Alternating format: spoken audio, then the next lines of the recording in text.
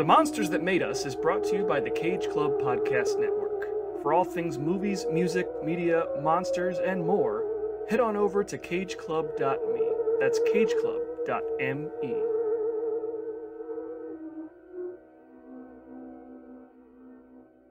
Today we're heading back to the desert sands of Egypt, where some well-meaning folks have once again meddled with the mystical forces beyond their control. Librarian and aspiring Egyptologist Evelyn Evie Carnahan and her brother Jonathan and adventurer Rick O'Connell have discovered a map to Hamunaptra, the city of the dead, which they believe to be a treasure trove of priceless artifacts, including the Book of Amun-Ra. It also happens to be the final resting place of the disgraced high priest Imhotep, who centuries ago was buried alive for having an affair with the pharaoh's mistress. Racing against a rival expedition and ignoring the warnings of the mysterious Ardith Bey, Evie unwittingly awakens Imhotep, unleashing a fury of biblical proportions. Can our heroes locate the Book of Amun-Ra and send the immortal Imhotep back to the underworld before he can sacrifice Evie and resurrect his long-lost lover? Join us as we descend into ancient Egyptian tombs in search of the mummy. To a new world of gods and monsters. Listen to them, children of the night. It's alive! It's alive! It's alive! You're crazy to know who I am, aren't you? I'll show you who I am and what I am.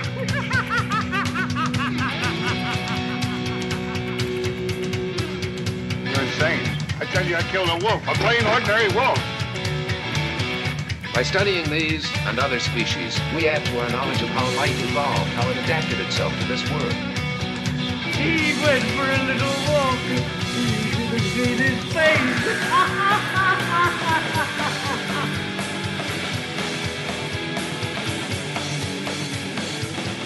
Welcome to the return of The Monsters That Made Us, the podcast where we celebrate the spooktacular characters and films in the Universal Studios Classic Monsters series. Today we'll be discussing the iconic 1999 adventure film, The Mummy. I'm the invisible Dan Colon, and joining me as always is my co-host, who is practically an amateur Egyptologist at this point, Monster Mike Manzi. Dan, your strength gives me strength. Good to be here. Yeah, it's a big one, right? I didn't expect to have our second episode be such a huge movie, but here we are. 20 years after Frank Langella graced the big screen as Count Dracula, and now Universal, 2 decades later, is finally taking another stab at one of their classic monsters. Reimagined as a big-budget action-adventure flick with elements of horror and comedy, The Mummy opened in the spring of 1999, what many consider to be one of the greatest movie years ever, and has since gone on to become one of the most iconic and beloved films to come out of the 90s, appealing not just to us old school monster fans, but to just about everybody, it seems. Indeed, it was so successful, it spawned 2 sequels, a spin-off franchise, a short-lived animated series, and an incredible theme park ride. But the road to The Mummy is kind of a long one with lots of twists and turns, and we'll get into all that could have been. But first, this is the first movie that we actually could have seen in a theater during its original theatrical release. So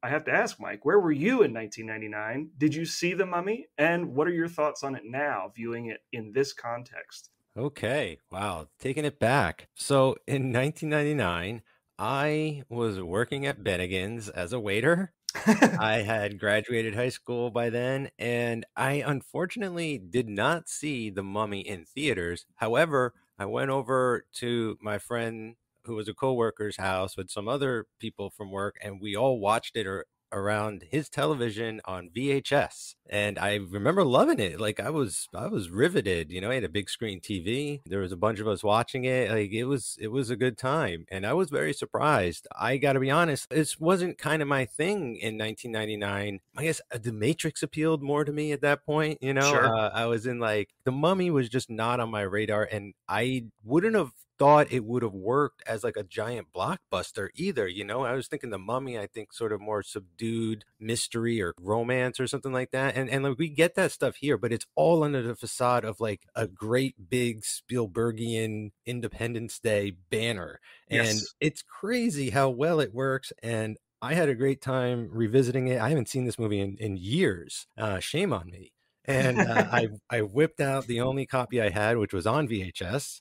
I popped that in and I had a blast watching it again. Like it was fun to watch the effects. Like the effects blended so well with the distortion of a VHS copy that like I was like, oh, this is great. I was like, these effects, they're seamless on VHS. I would like to rewatch it in nice, pristine 1080p or 4K or whatever also, but I'm just saying, like, this was a lot of fun. I can't believe this is like the first movie after Dracula. That was a major gap. It's worth the wait, but what a wait. And here we are. I was 12 when this came out, or gonna be 12. So I didn't see it in the theater. I saw a different movie that month, but I didn't see it in the theater, and I'm sure I caught it not long after when it came to HBO. Probably watched it a bunch then. For whatever reason, it didn't click in my mind that this was like a reimagining of the original Universal Mummy. It doesn't look at all like the same sort of movie. It's entirely different. However, as I got older and I started to pay attention to the details of this, I'm like, oh, okay, Imhotep, this is the exact same story, but they've just switched up the genre. So at 12 years old, I wasn't really like into movies like that yet. By the time I did, when I was sort of like in high school, coming into college, unfortunately, this sort of big studio blockbuster action movie was kind of beneath me as I kind of became a film snob, right? Yeah. I kind of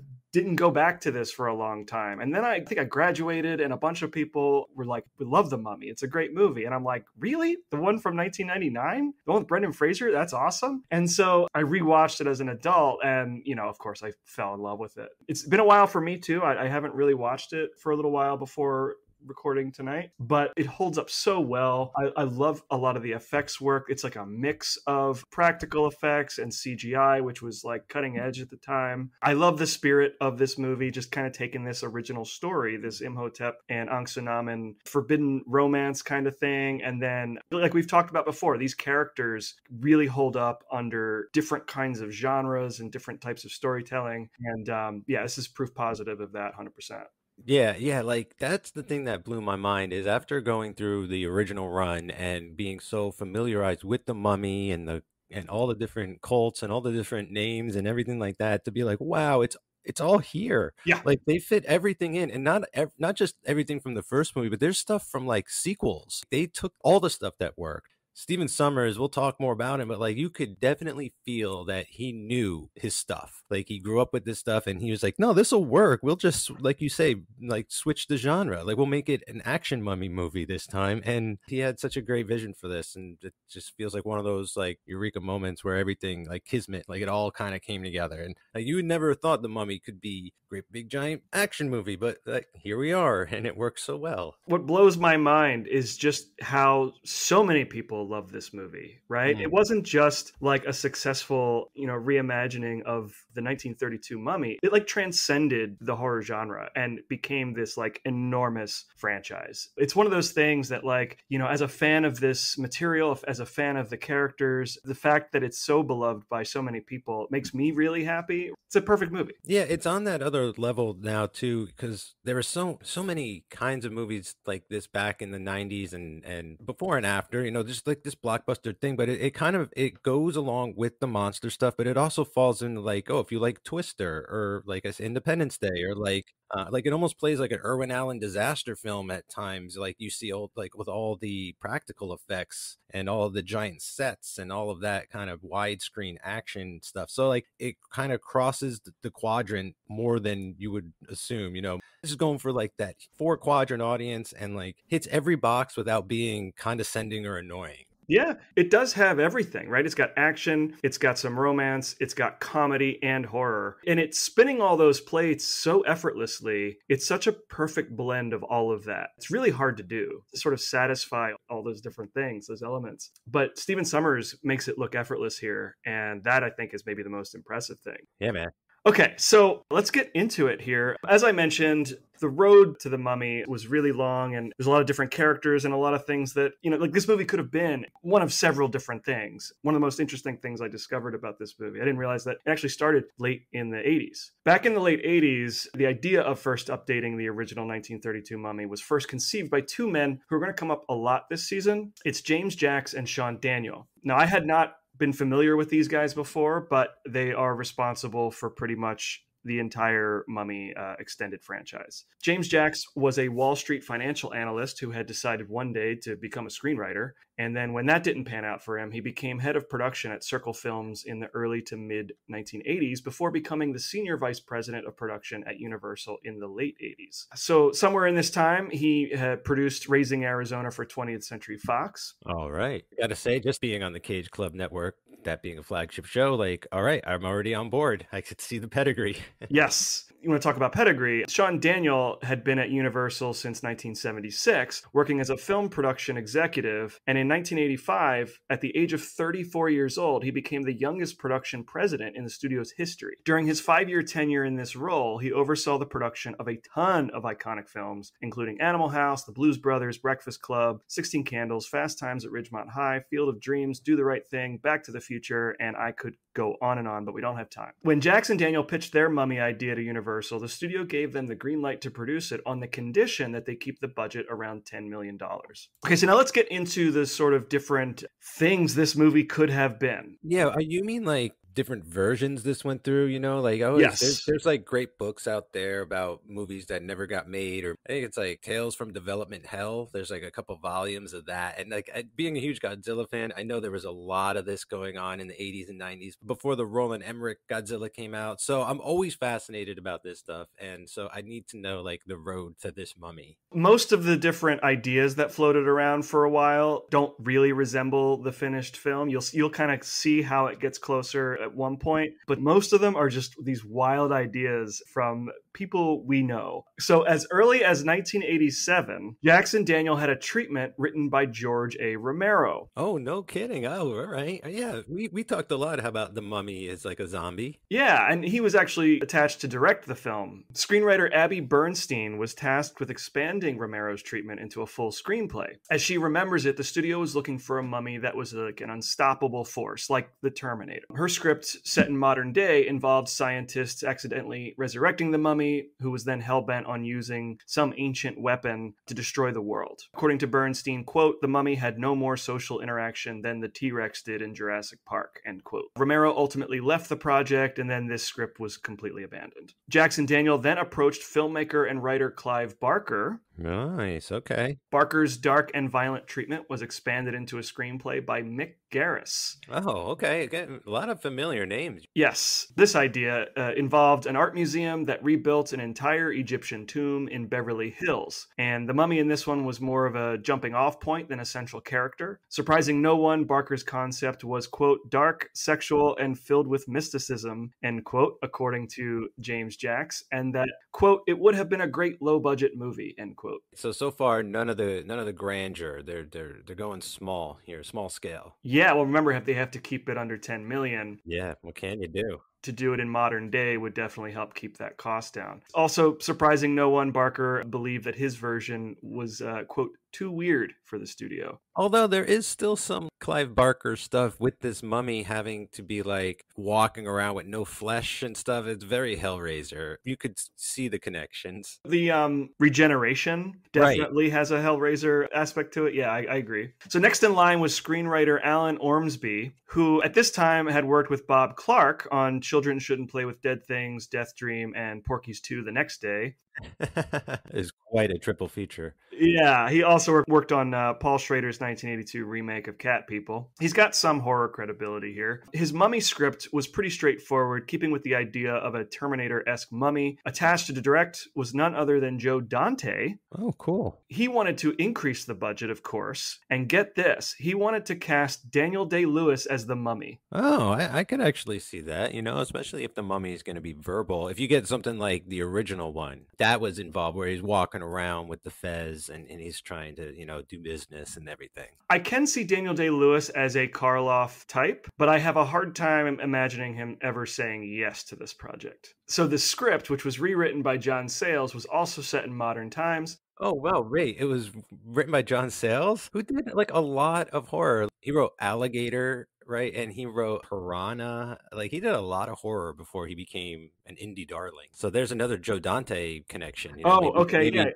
Yeah, maybe Joe was like, hey, take a look at this. Yep. So Sales's script was also set in modern times, and it incorporated familiar reincarnation and love story elements, as well as the flesh-eating scarabs. So we're getting closer to what we ended up with. Now, this version supposedly came very close to being made, but Universal balked at the higher budget. By 1994, Jackson Daniel got George Romero back, and this time Romero had envisioned more of a zombie-style film about a female archaeologist named Helen Grover who discovered the tomb of Imhotep. This story took place in the modern day United States, where some rays from an MRI scan awakened Imhotep inside a forensic archaeology lab. And then while Helen experiences clairvoyant flashbacks to a previous life as a priestess of Isis, Imhotep resurrects the mummy Karis to exact revenge on those who robbed his tomb. Okay. It sounds a little convoluted and like they might be running around a hospital too much, but I would still have faith in seeing like a third act of a lot of mummies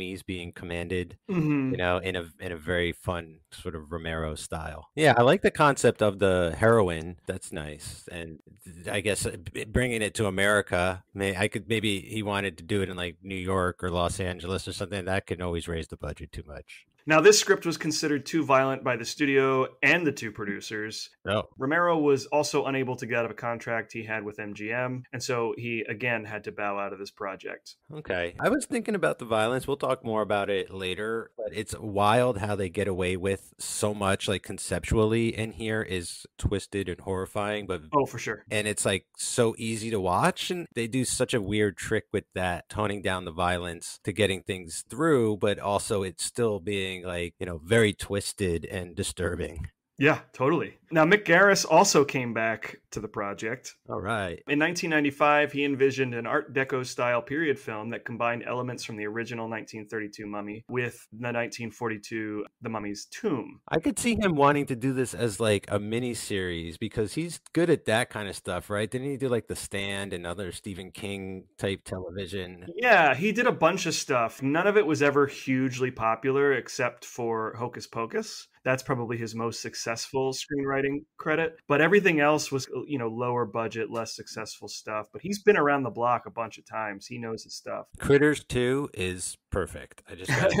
So he was combining The Mummy with 1942's The Mummy's Tomb, which I definitely see in this finished film. Like we talked about sort of how they combined elements. And I think The Mummy's Tomb, for sure, in the sequences where Imhotep is tracking down those who opened up that case under the statue of Isis. They read the curse and, he comes after each of those guys. This script was deemed too expensive due largely to its period setting and was updated to a more modern setting. And the project did actually get close to being made. However, that same year, Universal was acquired by Seagram when it bought a controlling interest in MCA. Sid Sheinberg, then president and CEO of MCA and Universal, decided to produce The Mummy independently with a new script, but was unable to find a suitable writer and director, and so the project fell apart again. Fun fact, around this time, Wes Craven was offered the project, but decided to turn it down. Would have loved to have seen that version. Undeterred, Universal was still determined to bring The Mummy to life, and in 1996, they hired screenwriter Kevin Jarre to write a new screenplay, and by this time, James Jackson and Sean Daniel had become convinced that the film needed to be a big-budget period piece. Enter director Stephen Sommers. What year are we up to? To 96. Okay, yeah. So Wes Craven was like, he's doing his Scream stuff around. Like, he's probably getting that rolling, He's coming out of Freddy, going into Scream. He's working on his, like, meta subtextual kind of talking to the audience through his movies, This is not his gear at the moment. Although it would have been fun maybe in the 80s to see him try to do The Mummy. Mm-hmm. Yeah. That would have been cool. But sure knows he would have nailed, like, the comedy horror stuff because of, like, the Freddy comedy. Yeah, and I can absolutely imagine some amazing, like, nightmare sequences if they went that route where Evie was having, like, these flashbacks and had, like, of a previous life, if you remember from the original Mummy when Helen has those, like, sort of, like, dream states. I could see Wes Craven knocking those out of the park. But anyway, we got Stephen Sommers entering the picture now. At this point, his real claim to fame was 1994's The Jungle Book, the live-action Jungle Book for Disney. I didn't even know they made another live-action Jungle Book back in the day. Yeah, they made, there was the animated one, and there was 1994 when they did the live-action. All right, I'm just aware of, like, the Jon Favreau, and then they did, like, an Andy Serkis one or something, but all right. He had grown up with the classic Universal monsters, and he was a huge fan, particularly of The Mummy, which he first saw when he was 8 years old. He's been quoted as saying, "Frankenstein made me sad. I always felt sorry for him. Dracula was kind of cool and sexy, but the mummy just plain scared me." All right. In a 1997 meeting with Jackson Daniel, Summers described his mummy film, quote, as a kind of Indiana Jones or Jason and the Argonauts, with the mummy as the creature giving the hero a hard time, end quote. Oh, that's a great comparison. Is like the Jason and the Argonauts, or like those old Sinbad movies, the Ray Harryhausen stuff. Like there's definitely a sequence at the end that is like fighting the skeletons, but they're mummies, and it's amazing. Yes, I agree. At this time, Universal had been struggling, particularly with George Miller's Babe Pig in the City being a huge flop, and they really needed a hit. That was a flop? No kidding. The first one was huge. I loved the second one. I love the aesthetic of that. By the way, George Miller would have destroyed this movie. They should have offered it to him. Oh my gosh. George Miller, like Mummy in the Desert. So yeah, Universal was struggling and they really needed something, some huge summer hit. And as is so often the case, the monsters were there to rescue them. After some corporate restructuring, the new studio chair, Stacy Snyder, decided to revisit some 5,000 old scripts and films that Universal had lying around. And it was around this time that Stephen Summers finally got that long-awaited phone call and officially pitched his romantic adventure concept with an 18-page treatment, updating the slow, shambling mummy, which had become something of a joke over the years, into something bigger, faster, and meaner. Universal loved the idea so much they greenlit it, increased the budget, and Summers spent the next year working on the screenplay. Yeah. This is a no-brainer. Like if you're an executive, it's one of those. This guy comes into the room and he's like, "I basically want to do what if Indiana Jones fought the mummy?" And it's like, yeah, Eureka! I'm not at all suggesting it's like a lift or a ripoff, because there were movies like this before Indiana Jones. It's a genre thing, but the idea to be like, look, we're gonna make it like an old serial from the 30s. Just the setting and all of this stuff just fits so perfectly in line with what they ended up doing with that franchise that if I was the executive, I'd be like, I'm firing myself for not thinking of this. So to blend that sensibilities with like modern special effects and CGI and all this, it's like, wow, like I could just see the dollar signs like flashing in their eyes, you know, being like, we got it. I think we finally got it. Oh, for sure. And I think about the 90s as this weird time when like movies set in this period were kind of popular. You know, we had The Rocketeer, we had The Phantom and The Shadow. All of these like 1930s serial concepts were made in the 90s as well. So it's like the 90s are a fun decade for that reason. It was cool that this could fit in the modern market the way it did. Like people would buy, oh, right, cool, an action adventure film set in like the 20s or 30s. Okay, let's get into the casting. So as Stephen Summers is busy on that screenplay, we're gonna cast this thing. We've got Brendan Fraser as Rick O'Connell, of course. Perhaps unsurprisingly, considering the turbulent nature of this entire project, Brendan Fraser was not the original choice to play Rick. I'm not sure who was first approached for the role, but I do know that it was offered to Brad Pitt, Matt Damon, Ben Affleck, and Tom Cruise. Tom Cruise, who will eventually circle back around to this very project. I wasn't expecting to hear that name. And to be honest, I don't really like anyone else they're throwing at me. Ben is best on like a spaceship. I think Matt is best just like fist fighting somebody. Brendan Fraser at the time was more of like a comic actor. This was a nice sort of step up for his career at the time, you know, to be like, all right, he can also kick a lot of ass. He's not just there making us laugh. And similarly to Indiana Jones, this character, yes, he's the hero, but he's also like getting his ass beat a lot. I can't imagine Brad Pitt, Matt Damon, Ben Affleck, or Tom Cruise being okay with any of that. You know, that's kind of cool. Is like the year before this, Gods and Monsters came out. So that's right.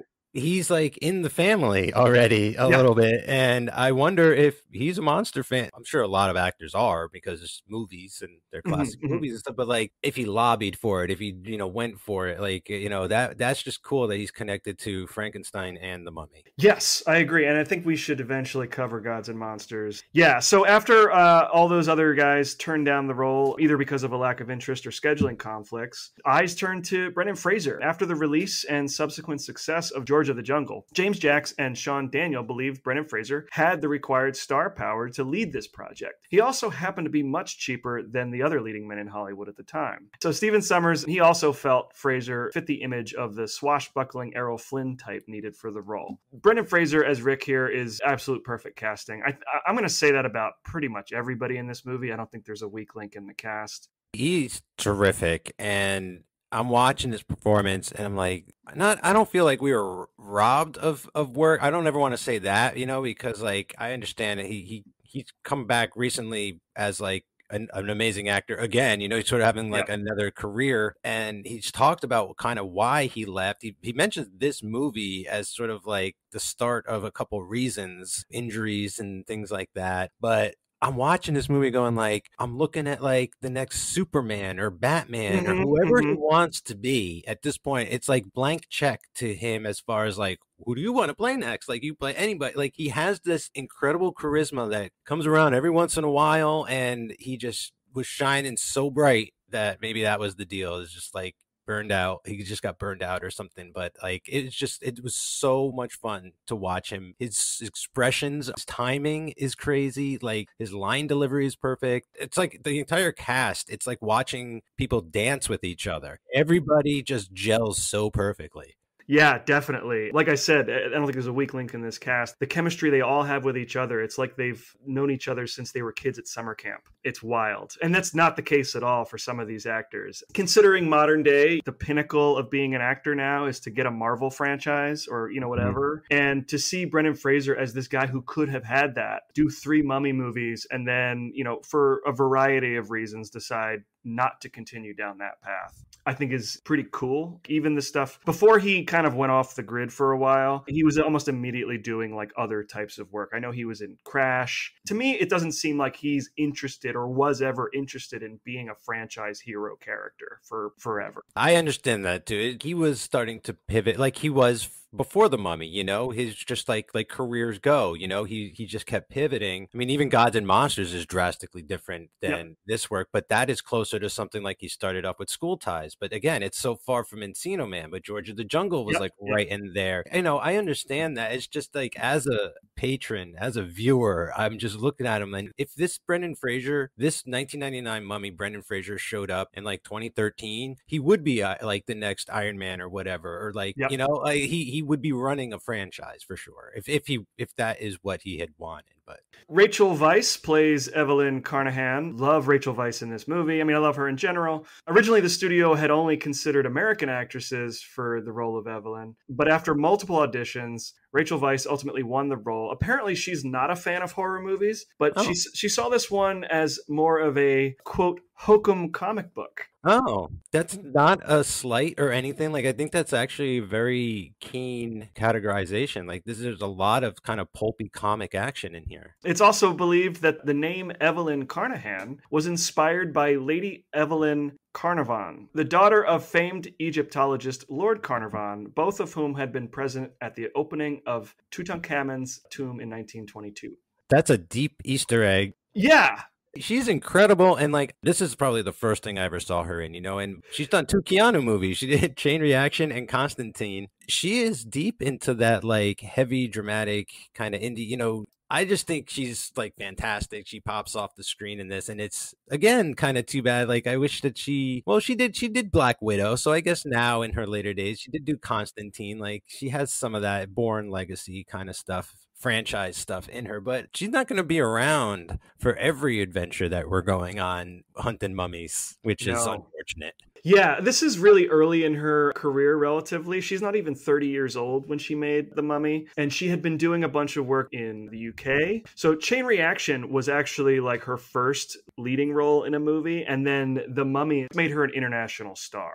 So yeah, this is real early in her career. Love her in this, and I've loved her across her career ever since this. So I think it was a great idea to not just have Brendan Fraser be the American and her be the British person, but for her to have the brother too. Like that's such a great touch, that they're not just partners or associates or anything, but like that family bond brings so much without having to explain anything. Like, why are you helping this loser? Oh, he's my brother. Oh, okay, I get it. Yeah, after all those like dumb sort of love triangles we saw in older Mummy movies, we got none of that here. And speaking of her brother Jonathan, he's played by John Hannah. Up to this point, he was mostly known for the 1994 film 4 Weddings and a Funeral. Was cast in the role here despite not really thinking of himself as a comedic actor. According to Stephen Summers, quote, he had had no idea why we cast him. Get out, dude. Because like he should be the Doctor. He should be Doctor Who, this guy. Yeah, like, I agree. He's got this great British quirkiness thing going on. And he feels a little too early to be as kind of like snazzy as he is, maybe. Like I'm saying, like for the 30s or whenever this takes place. He feels like he's more from the 60s, maybe, but I still let him get away with his like confidence man act and all that kind of stuff. Sure.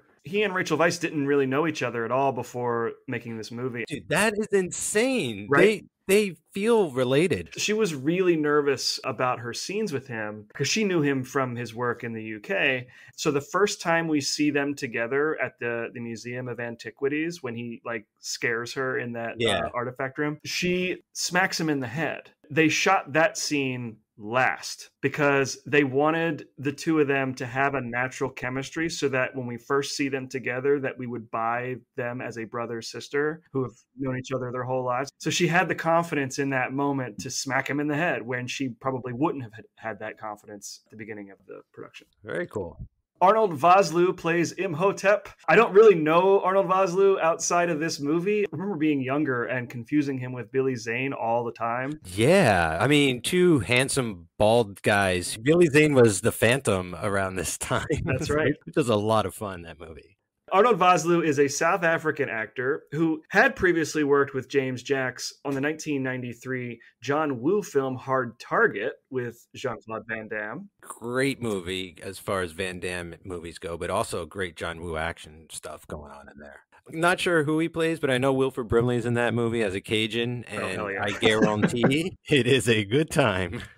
So Vosloo insisted on playing Imhotep totally straight, believing that for the character, this story was a, quote, skewed version of Romeo and Juliet. And he was ultimately cast after a single audition. I think he's fantastic. Yeah, I've seen a lot of his movies, but I couldn't really pull him out of any of them. He missed his calling by not playing Black Adam like a decade ago. Like, and it's funny because The Rock will show up in this franchise. That's right. So there's sort of similar looks going on, but this guy on screen is so intimidating. Like when he becomes fully formed and fleshed out, or even in the opening stuff, you get instantly like his appeal. Like he's got all the charisma, he's got the body, like he's an Adonis basically. This guy, for not speaking a single word of English, I mean, he really doesn't speak much at all in this movie. He has to do most of the heavy lifting just with his face, and he can communicate so much with just a single expression. It's wild. Did he perform like the mummy mocap when he is just pieces walking around? Is that him? Yes.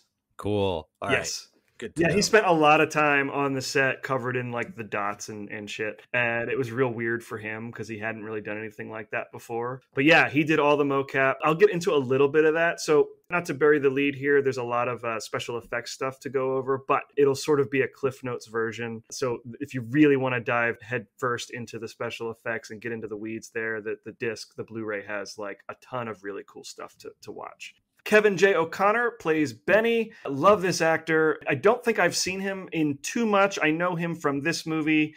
We will see him again in Van Helsing. So yeah, he's going to be Igor in Van Helsing, I believe. But I know him from, this was a great movie too, Deep Rising. Yeah. The brother or not in There Will Be Blood. I'll let you guys decide. That's right. And I want to say he does have a role in G.I. Joe, The Rise of Cobra, which was also Stephen Sommers. Oh, it's listed. He's listed on it. He's also listed, speaking of Cage all night, Nick Cage, he's in Peggy Sue Got Married. He's the guy that Peggy Sue goes back and like tells about the future. So yeah, I'm looking forward to seeing him again as Igor. We got Oded Fehr as Ardith Bey. I love this actor. Again, I don't see him really enough. I really only know him from this. He's also popped up in the Resident Evil franchise, and he is currently on Star Trek Discovery. I love seeing him on Star Trek Discovery. There's not a whole lot that I love about that series, but it's cool seeing him in it. I knew him from another movie that came out this year that I'm kind of ashamed to admit I watched a lot around this time, which is Deuce Bigalow, Male Gigolo. Oh, jeez. And like he's like the male gigolo that Deuce Bigalow steps in for while he's away. Like he's just supposed to be house sitting, but he ends up like kind of taking this guy's life. I heard that Stephen Sommers had originally planned to have this character like completely like head to toe covered in tattoos. But then I guess when they cast Oded Fehr in the role, he just couldn't do that to him because he's such a handsome man. So they decided not to do that. I think it's just the right amount. Good touch. I also enjoyed the character's name is Ardith Bay, which is like Yes. a nod to the original Mummy. They fit it all in somehow. You know, it might not be the same, but they got all the elements and they're all lining up. A lot of Easter eggs, right? Not even just like lacing it on just to be there. Like, you know, like Right, actually right. like making it, you know, needed and stuff and like fleshing it out and being like, oh, let's take it this direction and like really take it in that direction. Because like Yes. these guys are like, I remember watching this for the first time being like, whose side are they on? Like, Mhm. what's going on with these guys? It's like in Last Crusade where you have the guys who are protecting the Grail. It's like very similar to Mhm, that. You're mhm, like, well, mhm. whose side are they on? I'm not, well, they're on their own side. Jonathan Hyde plays Dr. Alan Chamberlain. He is sort of the head of the American expedition, and we'll just go through those names. Stephen Dunham plays Isaac Henderson, Corey Johnson as David Daniels, and Tuke Watkins as Bernard Burns. But we got to go back for a second to Jonathan Hyde, you know, because this guy was all over the 90s. Oh, yeah, I knew him from Jumanji. He was in Richie Rich and Titanic. Always a fun presence. He kind of reminds me of like 5 or 6 other British dudes that come to mind, you know, like a lot of the Harry Potter act. Like I feel like he should have been in Harry Potter somewhere. Yeah, definitely. And speaking of Titanic, we got Bernard Fox as Captain Winston Havelock. Winston's so good. I love that character. Needs his own prequel. I almost wonder if this was like a character from another movie that this actor was in. Yeah, I really just know him, I think, from Titanic and this. So I'd love to see him in some other stuff. Eric Avari plays Dr. Terrence Bay, although we don't know that at the beginning. I love him too. Also in Independence Day. Right? Well, just another great character actor. It's Stargate. Encino Man. He was in that too. No wheezing the juice. That was the classic line he said to Brendan Fraser. I wonder if he walked up to Brendan Fraser on set and said, no wheezing the juice. And they had him. Last but not least, Venezuelan model turned actor Patricia Velasquez plays Ankh Sunaman. Okay, so now we've got our cast. Let's get into the filming. Principal photography began on May 4th, 1998, lasted 17 weeks. Originally set to shoot on location in Cairo, the unstable political conditions in the city at that time forced the production to move across North Africa to Marrakesh in Morocco. It was far less modern than Cairo, which actually made it easier to make it look like the 1920s. In fact, they even used many of the locals as extras. The production team also conducted a survey of the area so that accurate models of the statues and columns could be replicated back at Shepperton Studios, where all the underground City of the Dead scenes were shot. All in all, these sets took about 16 weeks to build. Incredible sets. Like now everything's green screened or we have the volume now, right? Like that Right. Star Wars backlot that's just a digital screen or whatever. And it's like, whatever you want, you can be on this planet. I loved that feeling of like, I could walk around these sets, you could touch everything. Like I got to do a lap and like see what's real. And it was so much fun to watch. Yeah, I mean, there's plenty of CG in this. I mean, that first shot of Thebes at the very beginning. But this movie has a really nice blend of CGI and practical stuff. I like that they didn't just go complete CGI route because that's probably what they would do today, unfortunately.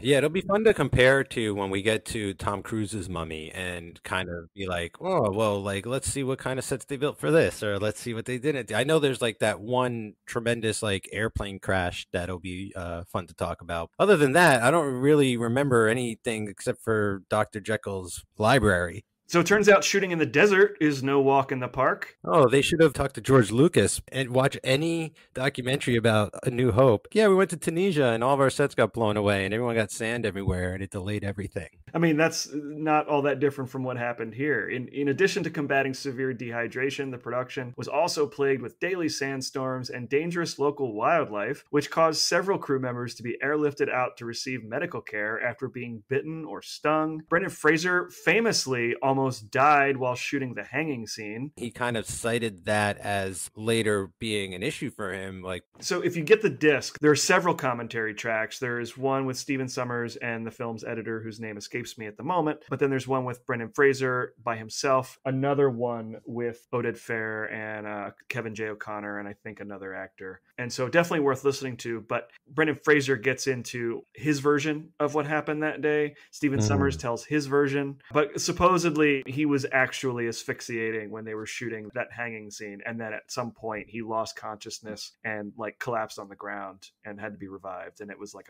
a whole thing. Which doesn't make sense if you watch the movie and it's like you could shoot it So like that wasn't necessary, you know, like you use a stuntman, but also like you do a close up and you have him stand on an apple cart or something like that. And you just, you fake it. It's a movie. But like they're like, no, Brendan, like really asphyxiate yourself.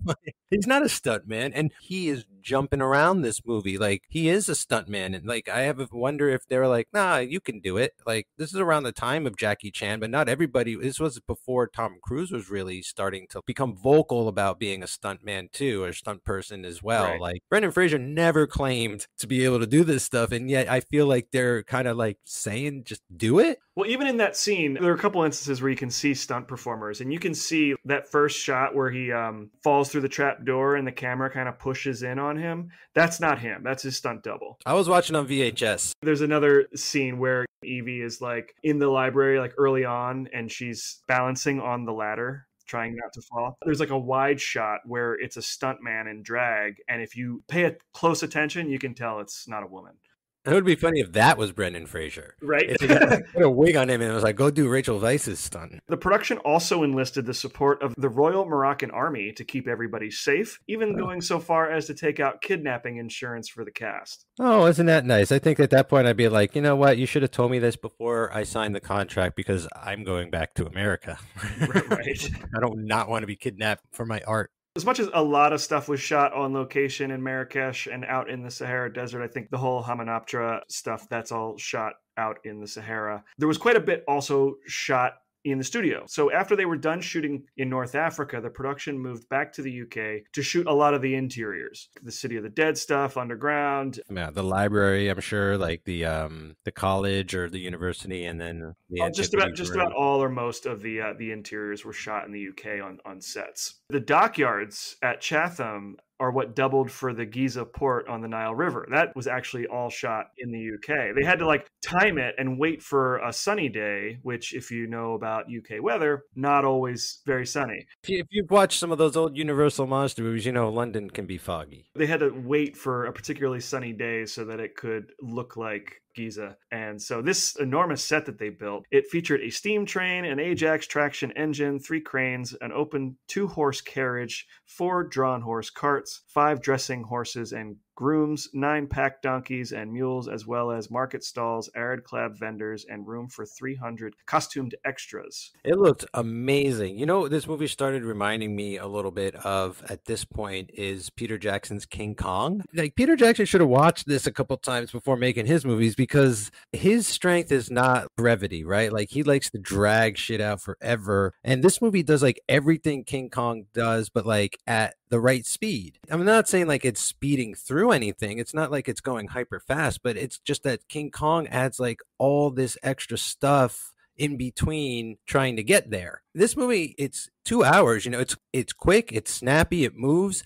The action actually progresses. The story and characters are changing. This movie is like what I wish King Kong was more like.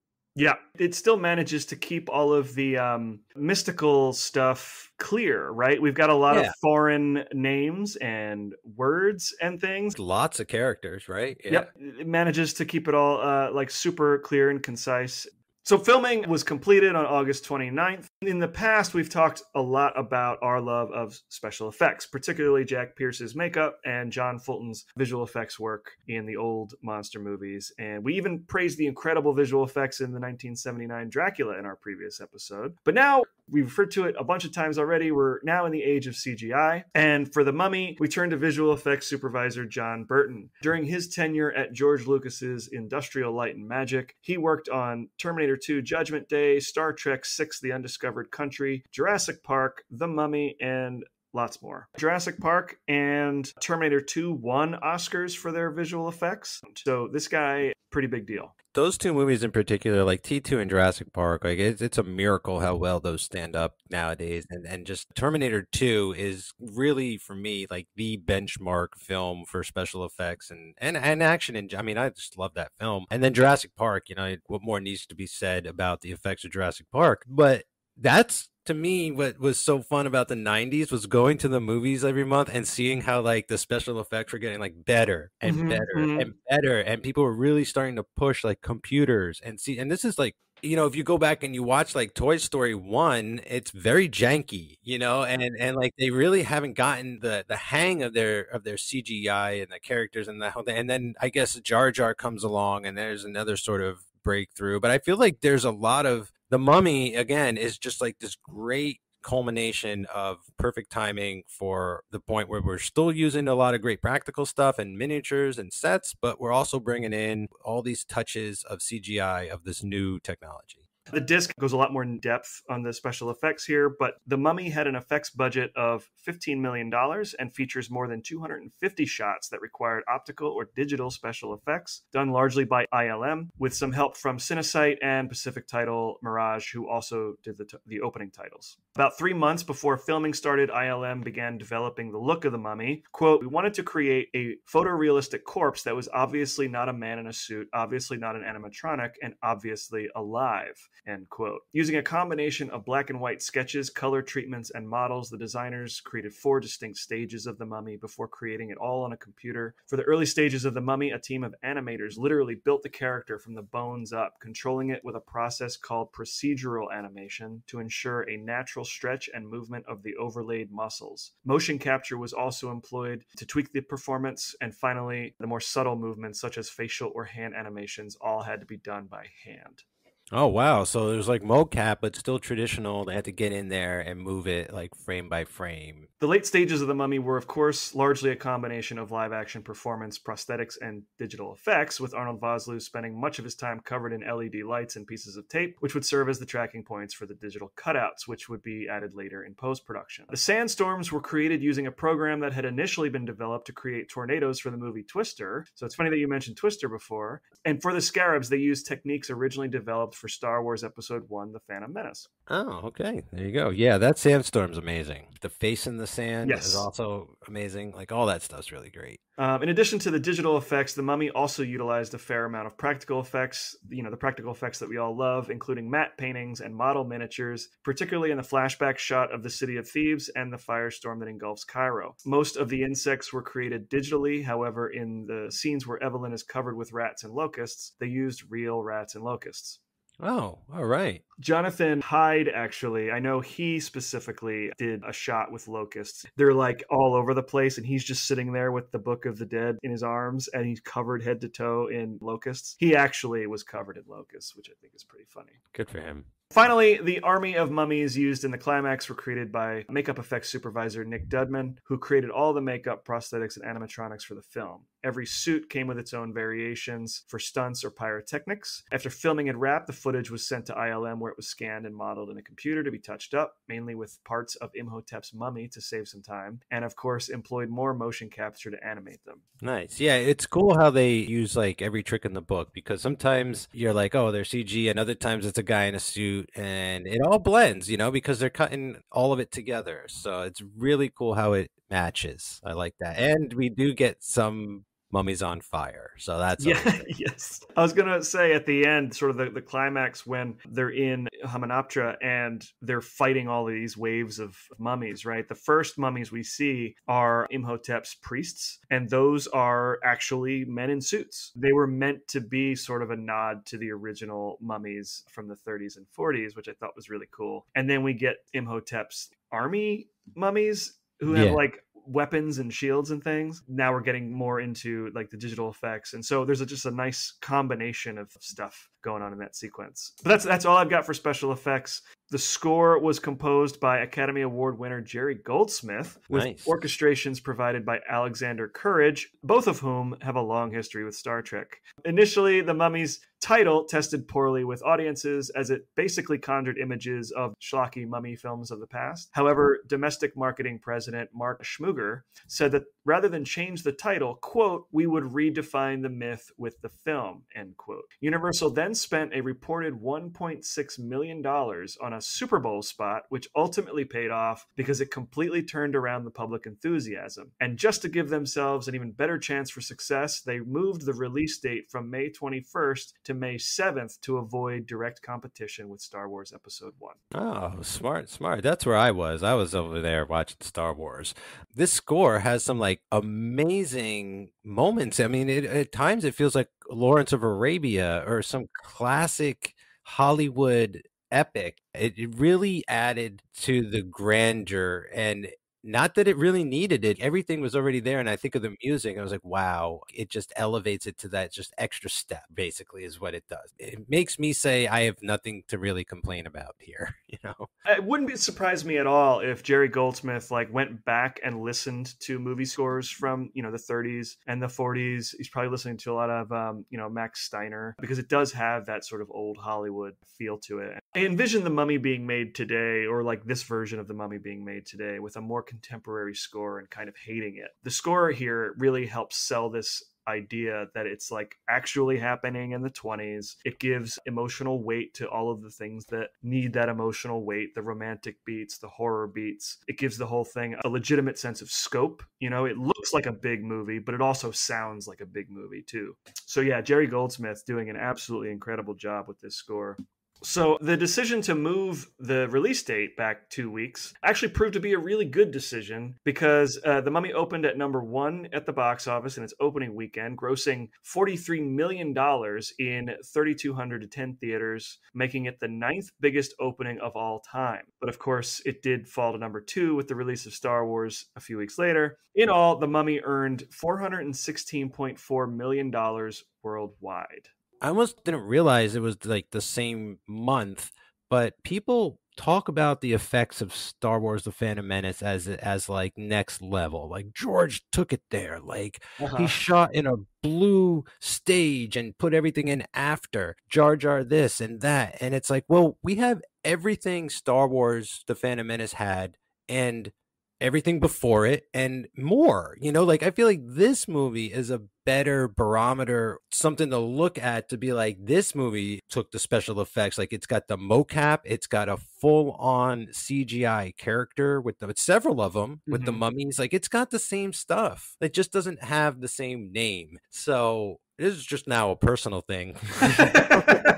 That's all this is. I'm just trying to air a grievance that just developed as we're recording this show. Like I always loved Star Wars. I love The Phantom Menace, but like now I'm like, I watched The Mummy and I'm like, The Mummy has an edge visually for sure. And the way that it uses its effects and the way that it blends effects. I think like George was just like, I want it all done in post, and like, I love both things, but I think I like The Mummy more. Look, you're preaching to the choir. I know, but I just want to get it on record. I love Star Wars. I will always have issues with episode 1. I've mentioned it a couple times at the risk of harping on it too many times. The fact that this movie exercises some restraint in its digital effects and utilizes actual sets and actual props and things for the actors to interact with really makes the difference. I believe that they're actually in Cairo, traveling down the Nile or whatever. It's an old school style of movie making I just appreciate more. I think ultimately when everything is a digital effect, nothing is special. The film earns those moments because it's not constantly using CG. Exactly. Okay, so that's all I have note-wise for the movie. And so now I think we can get into the discussion of the movie. So it opens with pretty much the exact mummy origin that we've already seen like 100 times, it feels like. So just to sum it up, we have Imhotep, who is a high priest of the pharaoh Seti I, and we start in 1290 BC, so we get an actual date, which is cool. And we're in the city of Thebes in Egypt. It's all pretty much the same sort of thing. Imhotep has an illicit relationship with the pharaoh's mistress, Anksunamun. When that is discovered, the pharaoh decides he's going to punish Imhotep by sentencing him and his priests to death. And so we get an incredible sequence. They all go out to Hamunaptra, which we know is the city of the dead. My understanding of the story is that this is sort of Imhotep's temple because he's a high priest of the dead. Right. I think this is sort of his home turf. That's what I read into it. And we get a great sequence where like all of the lesser priests are being tortured and all being prepared for mummification. Imhotep, of course, he has his tongue cut out. He's wrapped alive, locked inside of his sarcophagus with all of those flesh-eating scarabs. Yeah, this opening it's enormous, but like I really love how it's extremely grand, like grandiose, but also completely streamlines the lore and everything like very well. I like the voiceover going on. These special effects are amazing.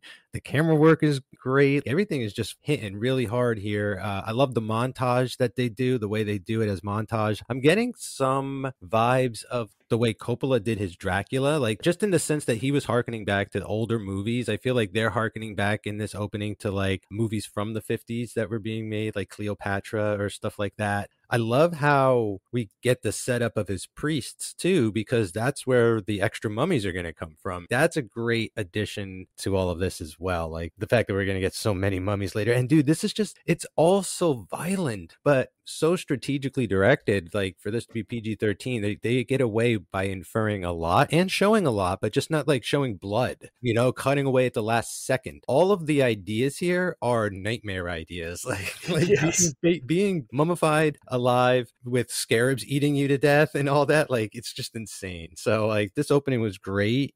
I love the transition to modern day too. Like I was thinking like maybe that shot of the Anubis statue, I think it is like Mhm. like weathering. I was like, that was probably the first shot they worked on and the last shot turned in because that Right. thing was amazing. Great, powerful opening. Yeah, speaking to the violence and the way they were able to convey a lot of that and still keep a PG-13 rating, I was listening to Stephen Summers' commentary, specifically that shot where Imhotep is about to have his tongue cut out and then there's a wipe just before they show it. Well, he didn't make this comparison, but I'm going to make it. It's very similar to the shower scene in Psycho where so much is suggested and not actually shown that the audience might think they see the real violence. Yeah, he's very creative with the camera and the editing here. Yeah, and I like how they're telling us like it's going to be a horror movie too. Like it's going to be fun, swashbuckling adventure, but like it's based on horror stuff. So I appreciate that they take it there in the opening. Absolutely.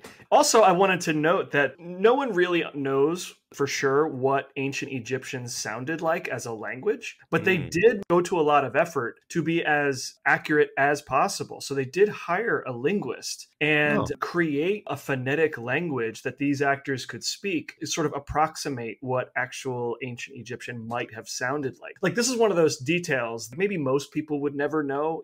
I certainly never suspected it. It speaks to the filmmakers' intent and their desire to create an authentic Egyptian world in which to play. I loved learning that about that particular sequence. I'm sure even in one of the old mummy movies, they were speaking some kind of gibberish, using that as like an official dialect. Whereas here, I appreciate they're trying to be as authentic, at least to this world that they're building, as possible. And that's all going to come back later too, because they're going to have to be having these characters read from different books and different like maps and stuff. And so it's cool how they set you up for that later. And then later they're not just like making it up either. Yes. And we also get introduced to the Magi in this opening sequence. So in the past, we're kind of used to the high priests of the temple at Karnak as like the protectors of the mummy. But in this case, they are basically the pharaoh's private secret service, right? Like they're his personal bodyguards. That's going to come into play later. Like Ardith Bay's character is a descendant of these ancient Magi. Yeah, I love that addition too. It's like they still have like the same objective as the old cult, where it's like we don't want this mummy leaving this land, but they take it a step further where it's like we have to make sure this mummy never even wakes up. It's really cool how like generations later and even probably till now in that world, like there's a group of guys carrying on this tradition. Yeah, it's really cool. Like the difference being that in the original Mummy movies, these guys would use the mummy as kind of a weapon to exact vengeance or whatever. But here, these guys, like they kind of start as villains. We think they're villains. And then as the story progresses, we realize, oh no, these guys are here to put in place to protect the world from this incredible evil. Yes, it's confusing at first because the opening does a good job of you kind of being on Imhotep's side until he goes, but if he was ever unleashed, he would be the most powerful being on the face of the planet and like wipe everyone out. And then you're like, oh shit, like this guy's a bad guy. Like he's the mummy. That's right. I forgot. Like, you kind of start feeling bad for him at one point, but then you're like, no, we flash forward like a couple thousand years where Brendan Fraser's Rick O'Connell, and we see Arthur Bay like, and I have been protecting this to make sure that shit has not gotten too out of hand like the entire time. Like it's really great how there are these three sides, because usually it's just like two sides. So it's cool how it complicates things a bit. Yes, but also is always clear, right? We're never confused as to who is who. And it's incredible how much they were able to do with all of this and still keep it simple and clear and easy to understand. But speaking of Brendan Fraser, that's a nice segue. Let's talk about the main character introductions. Obviously, Brendan Fraser is the hero character of this movie. We also meet Evie and her brother Jonathan in the first act of this film. We cut from Hamunaptra in 1290 BC, and then we go all the way up to 1923 in Hamunaptra. We meet Rick O'Connell. He's an officer in the French Foreign Legion. We also meet Benny, who is a member of that squad. They're embroiled in a battle, and looking on are the Magi, kind of off in the mountainside. And this is a great sequence. Like, we don't really know what this is all about. We sort of learn later that they were there kind of seeking treasure or artifacts or whatever, but we're just kind of thrown into this battle, with zero context. And Brendan Fraser gets a lot of opportunities to be an action hero, but also a little bit of a clown. I think that there's plenty of comedy here. Great hero introduction. I think of Rick as a Han Solo type. He's got this checkered history. We don't really know a whole lot about him. We don't necessarily know he's the hero. From what I understood, the Foreign Legion were pretty badass, at least in movies. But I really love this sequence too. It's just like the action just keeps pumping up. The opening sequence wasn't so much action, but like there was a great momentum building to it. And then we cut to this, which is like a full blown action thing, like horseplay, sword play, people falling off of giant platforms and stuff. Like there's a great shot of when Rick and Benny are like reloading and sort of bantering, and then but behind them you just see like troops falling off of buildings like one after the other. Like there's some amazing choreography, really great use of the space and the screen and like the frame and like storytelling through the action. Like you're saying, like Rick isn't just a sharpshooting badass, like he is also a goofball. Like he also slips up, but like is kind of reminds me of Roger Moore, James Bond, where like he'll trip and slip up, but like in the meantime it'll cause a chain reaction for someone or like a couple people to like get set on fire. He'll like look over his shoulder like, what did I just do? So I really loved just how this kept building and building. Yeah, fantastic opening sequence. This is the scene that sort of establishes Rick's knowledge of something lurking beneath the sand in this location. So I love that it does that. I love the effect with the face in the sand. Yeah, that's really cool. The way the sequence ends is really unusual, where he's cornered and you think they're going to shoot him, but then like everyone gets scared away because that big face comes up in the sand and on all that. And so like we're reminded the mummy's down there. Yeah, it's all just good setup. Liked it a lot. Wasn't quite sure what they were doing there in the first place either, but it is just fun to be dropped in the middle of action like that, having to figure out like what the hell's going on sometimes. And this is one of those times. Yes. And so after this whole scene at Hamunaptra, Rick heads off on his own. He's the only seeming surviving member of his troop. And then we jump ahead 3 years to the Museum of Antiquities in Cairo. So now it's 1926, and we're introduced to Evelyn, who is a librarian and aspiring Egyptologist. She's there archiving, right? She's doing that kind of stuff. We also meet her brother, Jonathan.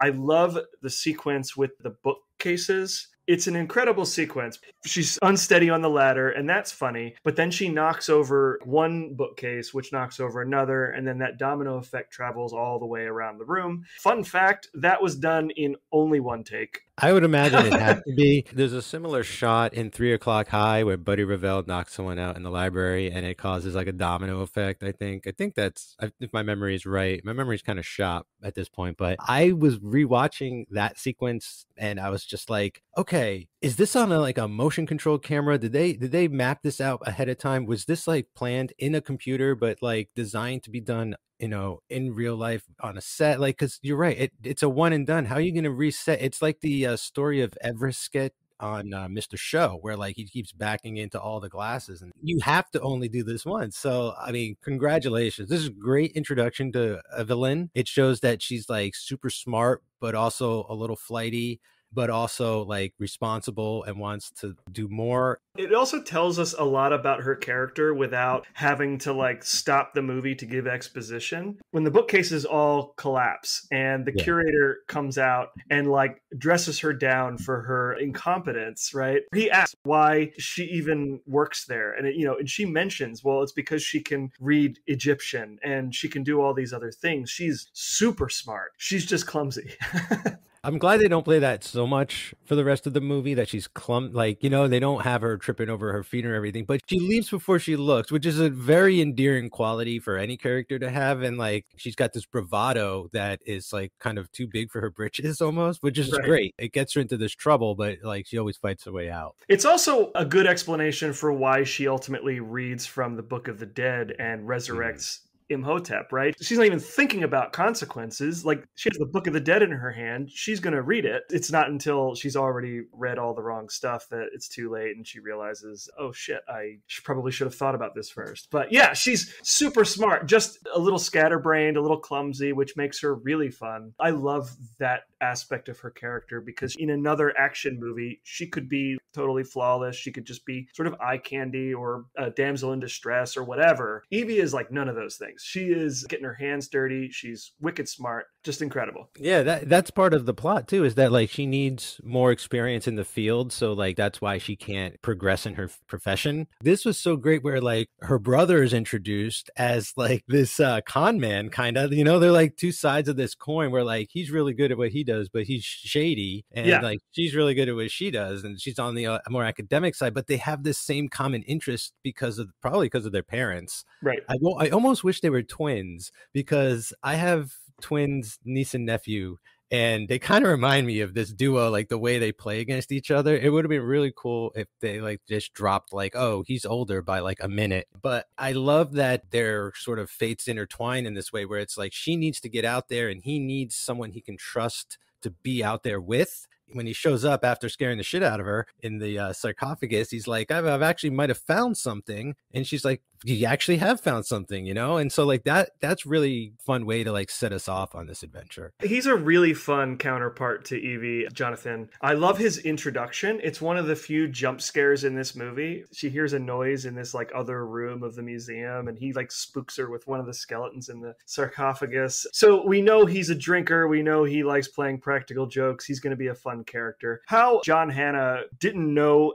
that he could play a comedic role is beyond me. Like I said, he didn't think of himself as a comedic actor, because his comedic chops here are incredible. Yeah, that came as a big surprise to me as well. Like, it just seems so effortless for him. Yeah, he's a little bit of a scoundrel, and he's a little bit of a treasure seeker, but in such a way that we still like him. The opposite side of that coin is Benny. He just wants treasure for himself. Yeah, well, Jonathan's a little like that. He's like Benny light. He's only really wants money or fame, okay? But he's less like, I'm not going to do anything nefarious with that. Jonathan produces what will be, I guess, like the MacGuffin for this movie. It's that little puzzle box which Evelyn is able to open, and she finds the map to Hamunaptra in it. They take it to the curator, the museum curator, who we don't know is Ardith Bay's brother, I believe, or he is a Bay. Yeah, Terrence Bay. He knows exactly what it is, of course, and he sort of destroys the most important part of that map by accident, quote unquote. I like that, because I forgot, a lot about that. And the way it's played is as if it could go either way. Like at first I was like, did he do that on purpose? He's playing it off as, that was a big accident. It got too close to the fire. But then when it's revealed that he's in on it, I was like, oh man, like that was really well done scene there. If you rewatch that scene and watch him, I think you can tell that he does it intentionally.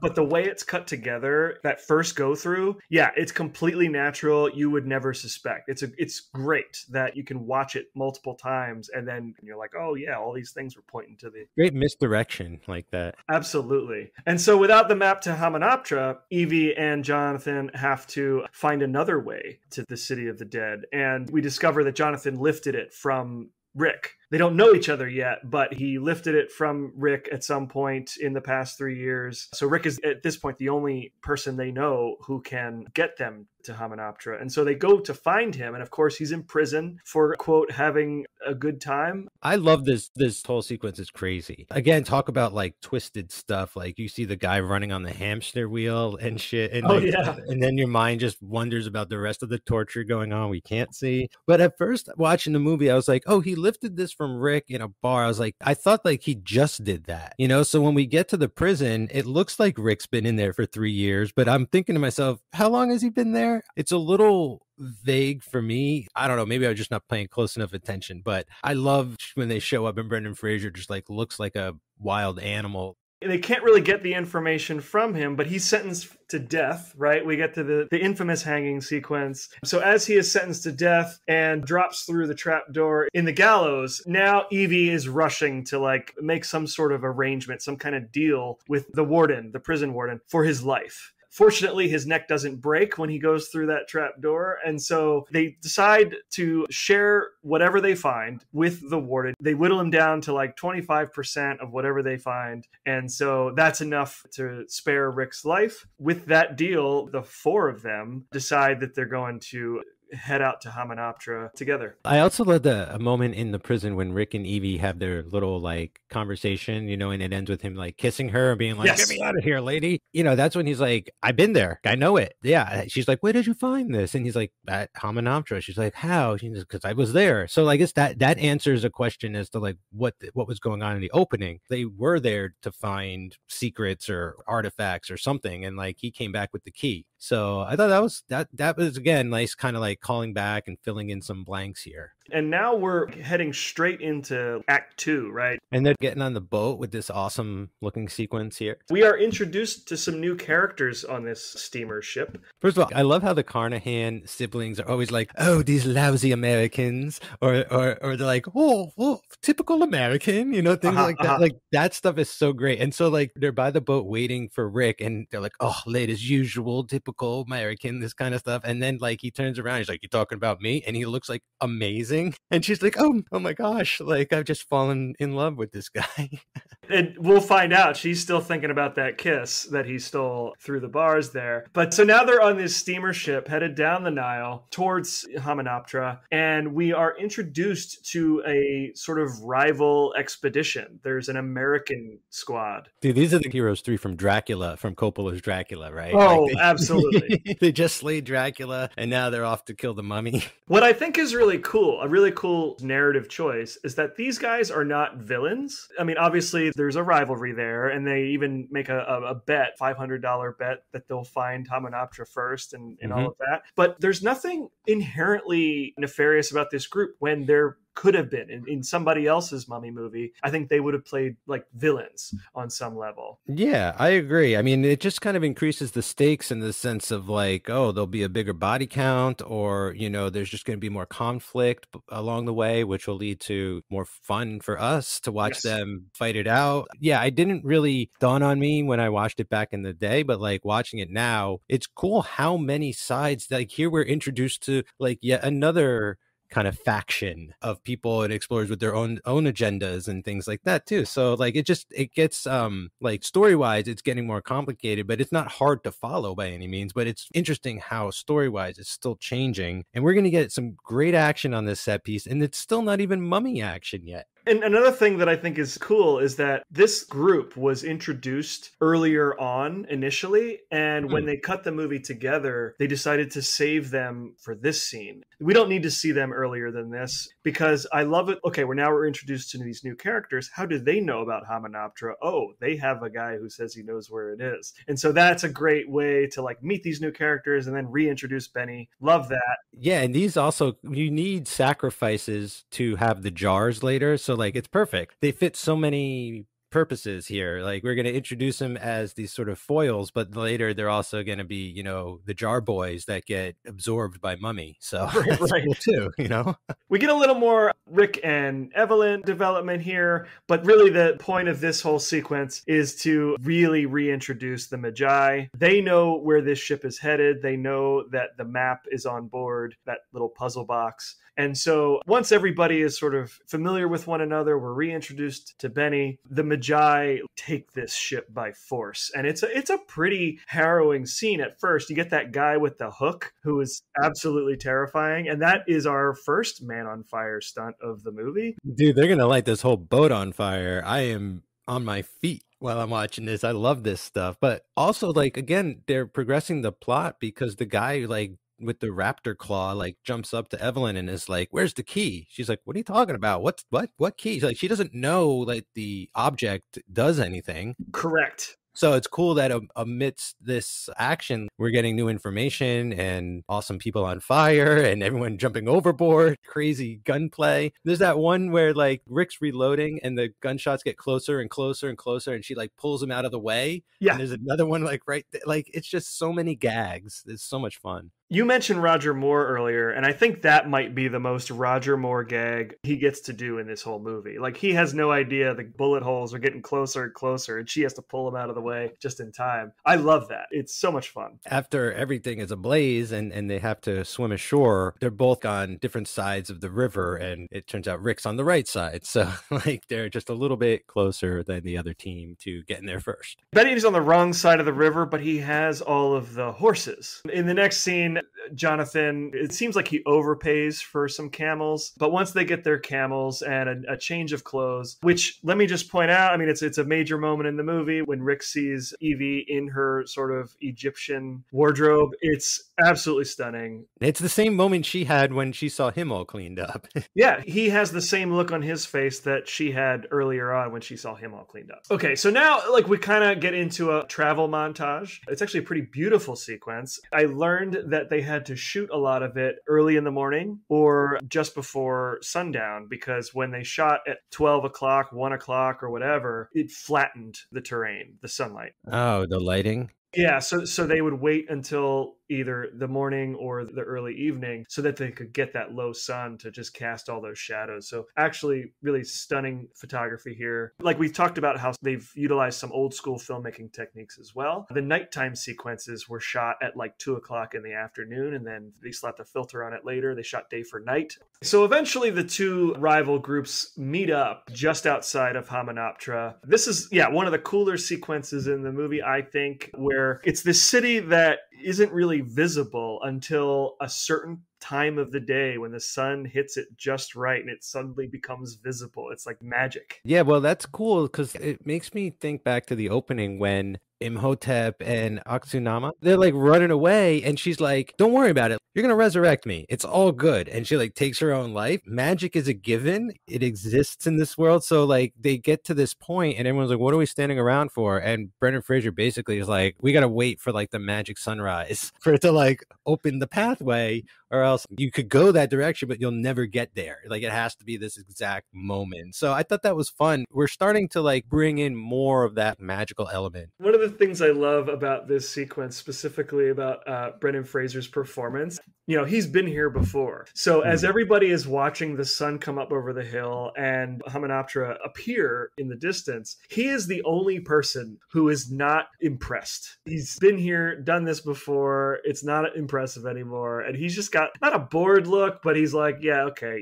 like seen it. And then they're just waiting to race to the city. Which Evie wins. She wins the big old race, so they get there first. And so I guess that gives them some claim at some point, but not really. They eventually are able to find a way down into the city of the dead. They are sort of at the base of the statue of Isis. There's also, I don't want to skip over this scene. There's a scene with the mirrors, right? I love the mirror sequence. The sun comes down through the hole, reflects off the mirror and like lights up the whole room. I feel like we've seen that gag used in other things. I feel like I've seen that in National Treasure. Yeah, because that's like a real thing. Really cool effect. But where the whole claim comes into play is when they're down like sort of at the base of the statue of Isis, which is like half buried in the sand at this point, right? So the top half is still kind of sticking out if memory serves, and then the feet are down below. And so they know there's treasure there. They know there's something. And then now the two groups are going to fight over who gets to claim that stuff. There's a moment there where Evie discovers that the tomb goes deeper. Yeah. She sees the sand kind of going down through this crack and realizes that this is not the hill to die on. Exactly. It escalates like so fast. Like it's like a quadruple standoff, right? Like everyone's got guns pointed at everyone, including Jonathan. Jonathan's like, I got your back, Rick. What's cool is like it shows that like she's also got like sort of the same kind of sneaky mind that her brother has too, right? She's like, don't worry, like it's cool, like there's other places to dig and this, and like, you know, she's like,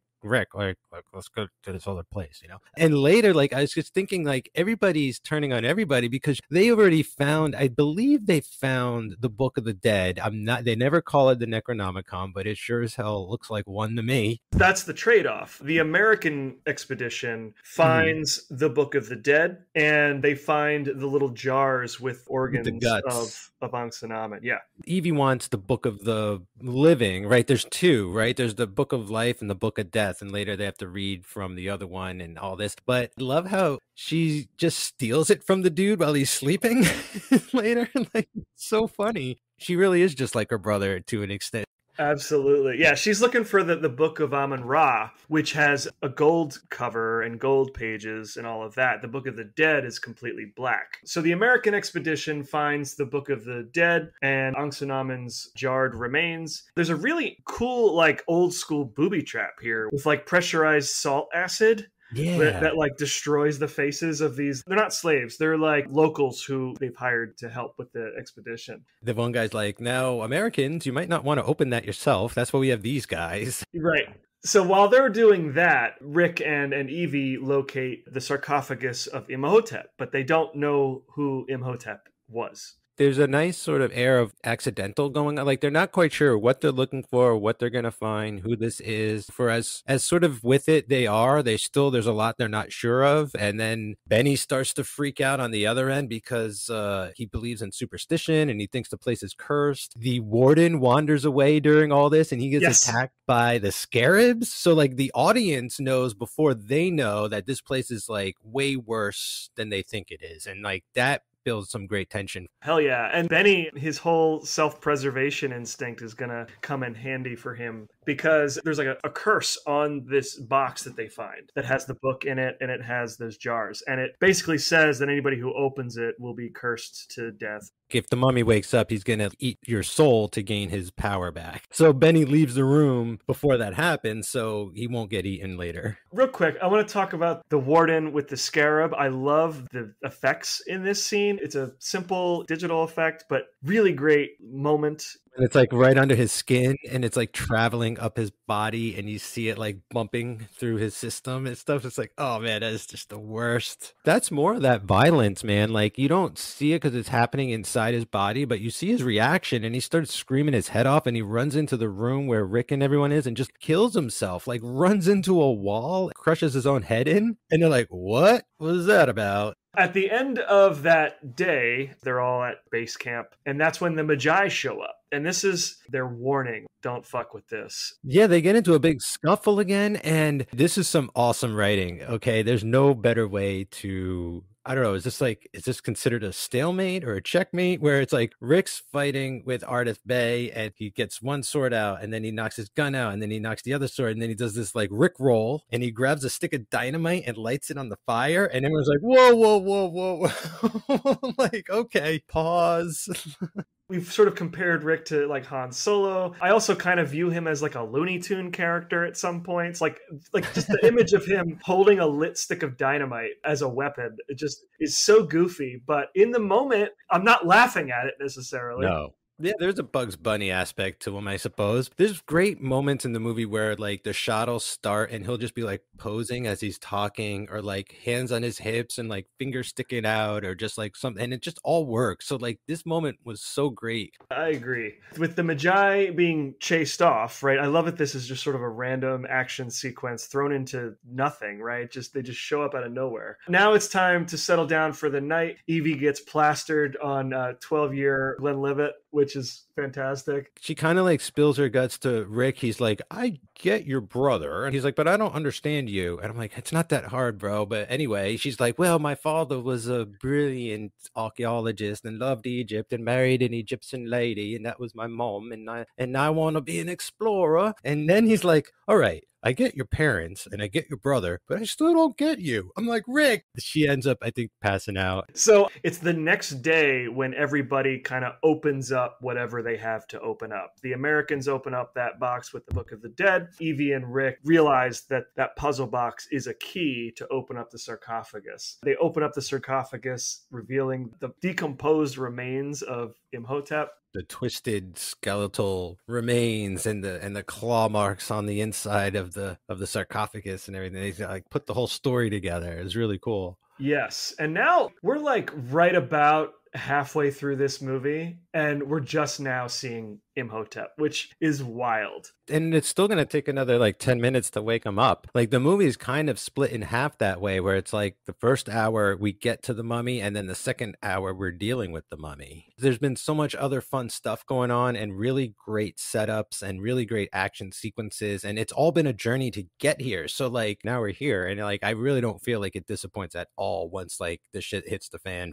Totally. Like, I feel like I could have watched another half hour of this movie and not been bored, but they really did cut it down. There's no fat on this movie at all. Okay, now that everybody has opened up their treasure, the Americans, of course, are excited to go back to America and sell whatever they've found, not realizing that they may have just doomed everybody. And then Evie decides to steal the Book of the Dead from the guy from that other team, just out of curiosity, uses her key to open it up and starts reading from it. And then that awakens Imhotep and kicks us off into the second half of this movie. Yeah. It brings like all of the plagues of Egypt, which I think is a cool thing. That's one of those things that is new to a Universal mummy movie. I like the addition. He's going to get a lot of new powers and like just a lot of powers, really. Oh, I've got some thoughts about that, which I definitely want to talk about. But yeah, it's really cool.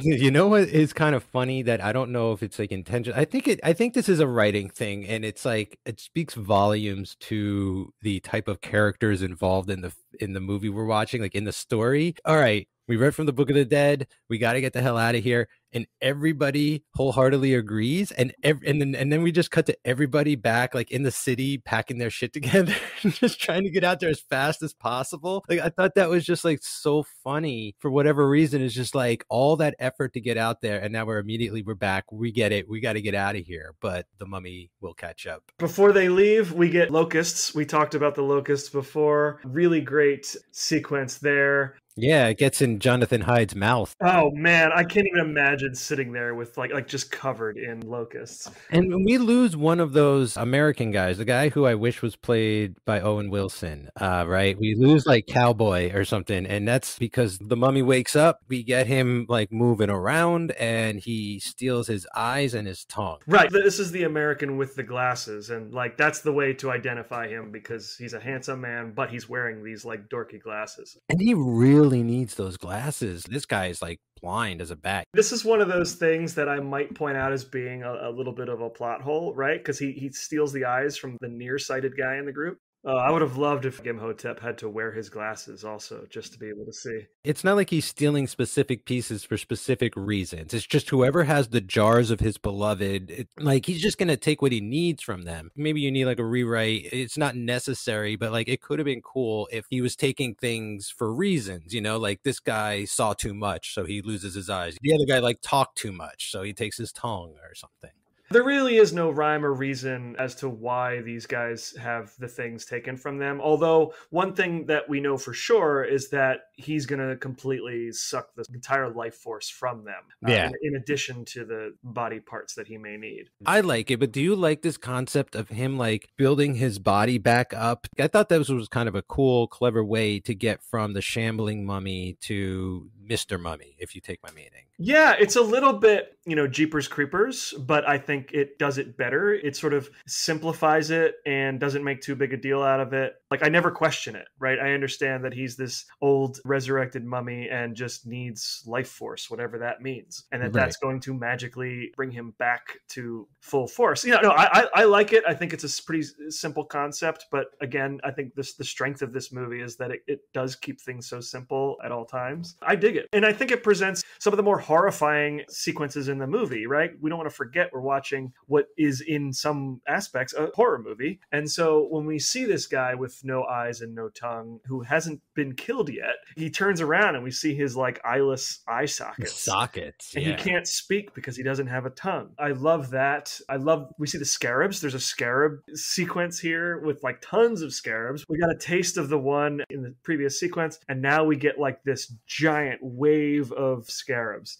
That might be my most feared monster in the whole movie. It's so small, but so deadly, and I just don't want it crawling through me. What else is freaky? The guy who loses his eyes and tongue, Benny brings the mummy back to him. Like he's going to finish eating this dude. And we also get our first real look at the reanimated Imhotep, who is in his most decomposed state. Remember, we have like about 4 versions of Imhotep in various stages of decay or regeneration. So this is his most decomposed. He can speak, which is cool. Yeah. When he first sees Evie, he thinks she's Ankh-Sanamen, right? Which we've seen before, I want to say, where I think it was in the original Mummy. Wasn't Helen kind of like the reincarnated Ankh-Sanamen? One of my favorite scenes, remember, is when the soul goes back into her for a while, the mummy like shows her dead corpse. That's right. Yeah, I like how they picked that up though. Like they're gonna do kind of the same thing where it's like we're gonna put her soul into your body, like you'll be the vessel. I believe they build upon this a lot in the next one. As our heroes escape from the city of the dead, they are once again met by the Magi, who are basically like, look, we told you not to screw around with this. Now we're all doomed. Thanks. So now we got to figure out how to stop Imhotep. So now everybody's on the same team, essentially. Right, which I think is a cool way to bring everybody together. Yeah. The idea of like Ardith Bay being kind of like, I didn't really do my job right. You got to help me. I really shouldn't have let you guys get away. Maybe I should have just let the dynamite go off that night. So I wanted to ask you, what did you think about the CGI mummy man walking around? He like stretches his mouth. I mostly like it a lot. I think it's a great concept, and I think they almost pulled it off perfectly. But I was just curious if you had any issues with him before he gets his skin back. Overall, a lot of the CGI looks dated. We're also watching it 15 years after it came out, almost 15 years. And CGI has gotten way better ever since, right? So I'm trying to watch this with 1999 eyes. Having watched a lot of the bonus stuff on the disc and listened to Stephen Summers' commentary, and I have a strong appreciation for the digital effects here. I can understand why they were like groundbreaking at the time. When I think about the scene with Benny, when he sort of takes Benny as his slave, they're in like this darkly lit little room, but there's like a fire. And they had to take Arnold Vosloo's motion capture, put that into a computer. They had to assemble the body in such a way that it had holes that you could see through it. It had all this incredible texture. And then they had to light it, as if that firelight was shining on it. Yes, it looks dated watching it now, but I also really like it for the time. I think if we were to judge it based on modern digital effects, it would be doing it a disservice. This was like the legit shit back in 1999. Yeah, like watching it then, I was like, cool, like this is really neat. It's new technology. I like what they're doing. Watching it now, I almost wonder if they were just showing off. Like I still like it and think it's cool, but we're going to get regular men in suits later. Like I wondered if more of this could have been him in makeup. For what it is, like as far and as hard as they go with it, it still integrates really well into, well, in the story, it makes perfect sense to me. But like as far as clashing with real stuff, like the stuff that's really there, I think it blends well enough. It doesn't feel herky-jerky in ways that stuff still does to this day. I will say that I think that it was a smart choice to not really show the mummy this decomposed too much. Once he eats that first guy, he's back to having skin. And now it's Arnold Vosloo Vosloo with decomposed sections of his face or body. So now it's like a composite of digital effects with live action. And I think that that was the way to go. If you were to build an entire movie around these digital effects, it would get tired. We might be talking about it similarly to the way we were talking about The Phantom Menace and how it was over reliant on digital effects. Unless you're going to put a guy in a suit, there's really no other way to do this level of decomposition. I'm okay with it. I'm okay with it because they use it sparingly. It looks good for what it is. But then, before I know it, now it's Arnold Vosloo with some digital effects and then no digital effects. I would have liked to have seen him in his black ceremonial regalia a little more with that cool ass mask that he wore and all that. Like that would have been cool if we kept that on for an extra scene or two. Right. And that's the other thing is that when he's still that decomposed, they did take steps to like cover him with clothing. So I don't think that there's too much of the completely digital mummy in this. In this scene where Benny pleads for his life, in that sequence, it's mostly digital mummy. But then when he holds out his hand full of gold, that insert shot, it's a prosthetic. It's not a digital hand, it's a prosthetic hand. And then later on, there's a shot of Imhotep's hand reaching up through the sand, and that was also a prosthetic. So they did as much as they could with real stuff and then limited when they needed to use all-out digital mummy. Yeah. So now everybody's heading back to Cairo. Rick and Jonathan have decided they're going to head back and deal with this mummy, and Evelyn's going to stay back. Before they do that, we meet one of the best characters in this whole movie. As they're sort of formulating this plan about what they're going to do, we meet Captain Winston Havelock. Oh, yes. Down at basically a hotel bar. Super colorful character. This is also where we get one of the other plagues. This is where everyone goes to take a shot, and they all spit it out because it's turned to blood. Yeah. I wish they played up the plague stuff a little harder. I'm not really keeping track of them, but it's still cool that they're here because it's just a reminder of like, we haven't solved this yet. We definitely don't see all 10 plagues. I'm familiar with the biblical plagues of Egypt, and we only see some. We see the locusts, we see the blood, we see the darkness. Oh, yeah, that's cool. There's only a handful shown, so we have to assume that the rest occur. The hail gives us like 2 or 3 man on fire gags for those keeping count. While Rick is heading back to his room, he runs into Evie. This is about the time Imhotep gets back to that dude whose eyes and tongue he has, sucks his soul out of his body, and is now like regenerating in their room. One of the best gags in the movie, in my opinion, is when he sees the cat. He spins into this little like sandstorm and out the window. Very cool. They should have taken that cat with them the rest of the movie. Well, the cat does come back, but yeah, I agree. They should have like had like a little carrier and just always have a cat with them. After this scene, this is when Evie discovers that her boss, the curator at the museum, is one of the Magi. And this is where they sort of learn just how serious their issue is and what they have to do to stop Imhotep. They kind of go back over the whole myth and what needs to be done. It's like a nice exposition catching up. It's a great scene that you don't get enough of, that plays very naturally. Like usually these scenes are very clunky where it's like, all right, here's what we've done so far in the movie and here's what we need to do that's left in the movie. Usually it's one guy who has all the answers telling everybody what to do, and then they go do it. Here we have 6 or 7 characters all involved in the same conversation. It's more of like a round table kind of thing. So everybody gets a chance to like participate in this scene. It's like, yeah, if this was the 1932 Mummy, this would be Edward Van Sloan kind of telling everybody, okay, here's what we got to do. Yeah, it's really a great reveal that the Bays are kind of like the good guys and they're in control and they're like working the shadows. And this one guy's even like, yeah, I work like at the college and keep track of all the artifacts in case someone finds something they shouldn't find. The plan is to find the Book of Amun-Ra, which is the only thing they can use to sort of send Imhotep back to the underworld. They found the wrong book. They found the Book of the Dead. So everyone's going to go back and try to find that book. They're going to lock Evie in her room. This leads to a really cool sequence, like the nighttime torch and pitchfork sequence, because every Universal monster movie needs one or feels like it's missing something when it doesn't. It starts with Jonathan Hyde's character, Dr. Chamberlain. He gets taken next. He's kind of like in this back alley with the Book of the Dead. Rick confronts Benny, trying to figure out just what the hell is going on. Benny manages to escape, and as he escapes, we see Imhotep has started to regenerate more. Now he's got more flesh, and this is where he like spits the bugs from his mouth. I love that power. It's so great to level him up like this.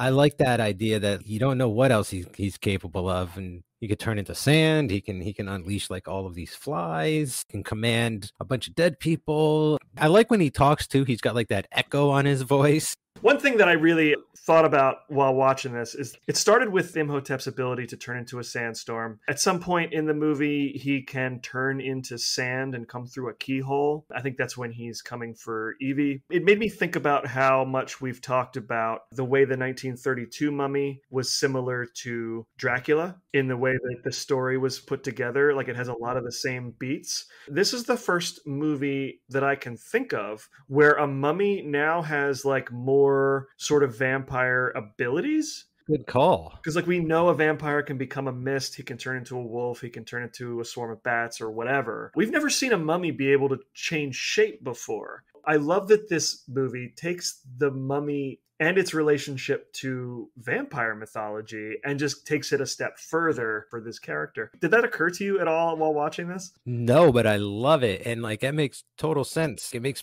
perfect sense to me. They're sort of like very similar powers, but they're all desert based. Right. You know, so like he doesn't turn into mist and go through your keyhole. He turns into sand and goes through your keyhole or things like that. So, I mean, he never really turns into a dog or anything, but like we don't need him to. He commands stuff like that. But that's really fun. No, it didn't occur to me. I like that. I buy that for sure. Before he tries to make off with Evie, he does get another member of this American team, and this is sort of where he's almost completely flesh. And I only bring this up because it has one of the best gags in the movie where he sort of regenerates. A scarab crawls into his mouth hole in his cheek, and he just like bites down on it before walking out of frame. Just love that. Things in this entire sequence are like huge too, you know, like production is popping off, right? Like there's so many people, so many gags, so much going on that the movie just like never really lets you rest, but like you don't also feel exhausted either because it's not senseless action. We're still telling story through these sequences. Like there's locusts flying through the streets and the mummy is sucking the life force out of people and Rick is trying to find Evie. Part of it is that this thing is all gas, no brakes, but it's never without those moments of levity, right? So they find ways to be funny without slowing up the pace. And I think that that's an incredible feat. A lot of times the movie slows down just so you can make a joke, but here it's all kind of interwoven into the action. And so we don't have to stop for the comedy. It's all just right there, all happening at the same time. And doesn't feel overwhelming either, surprisingly. So now they realize that the Book of Amun-Ra is what they need to send Imhotep back.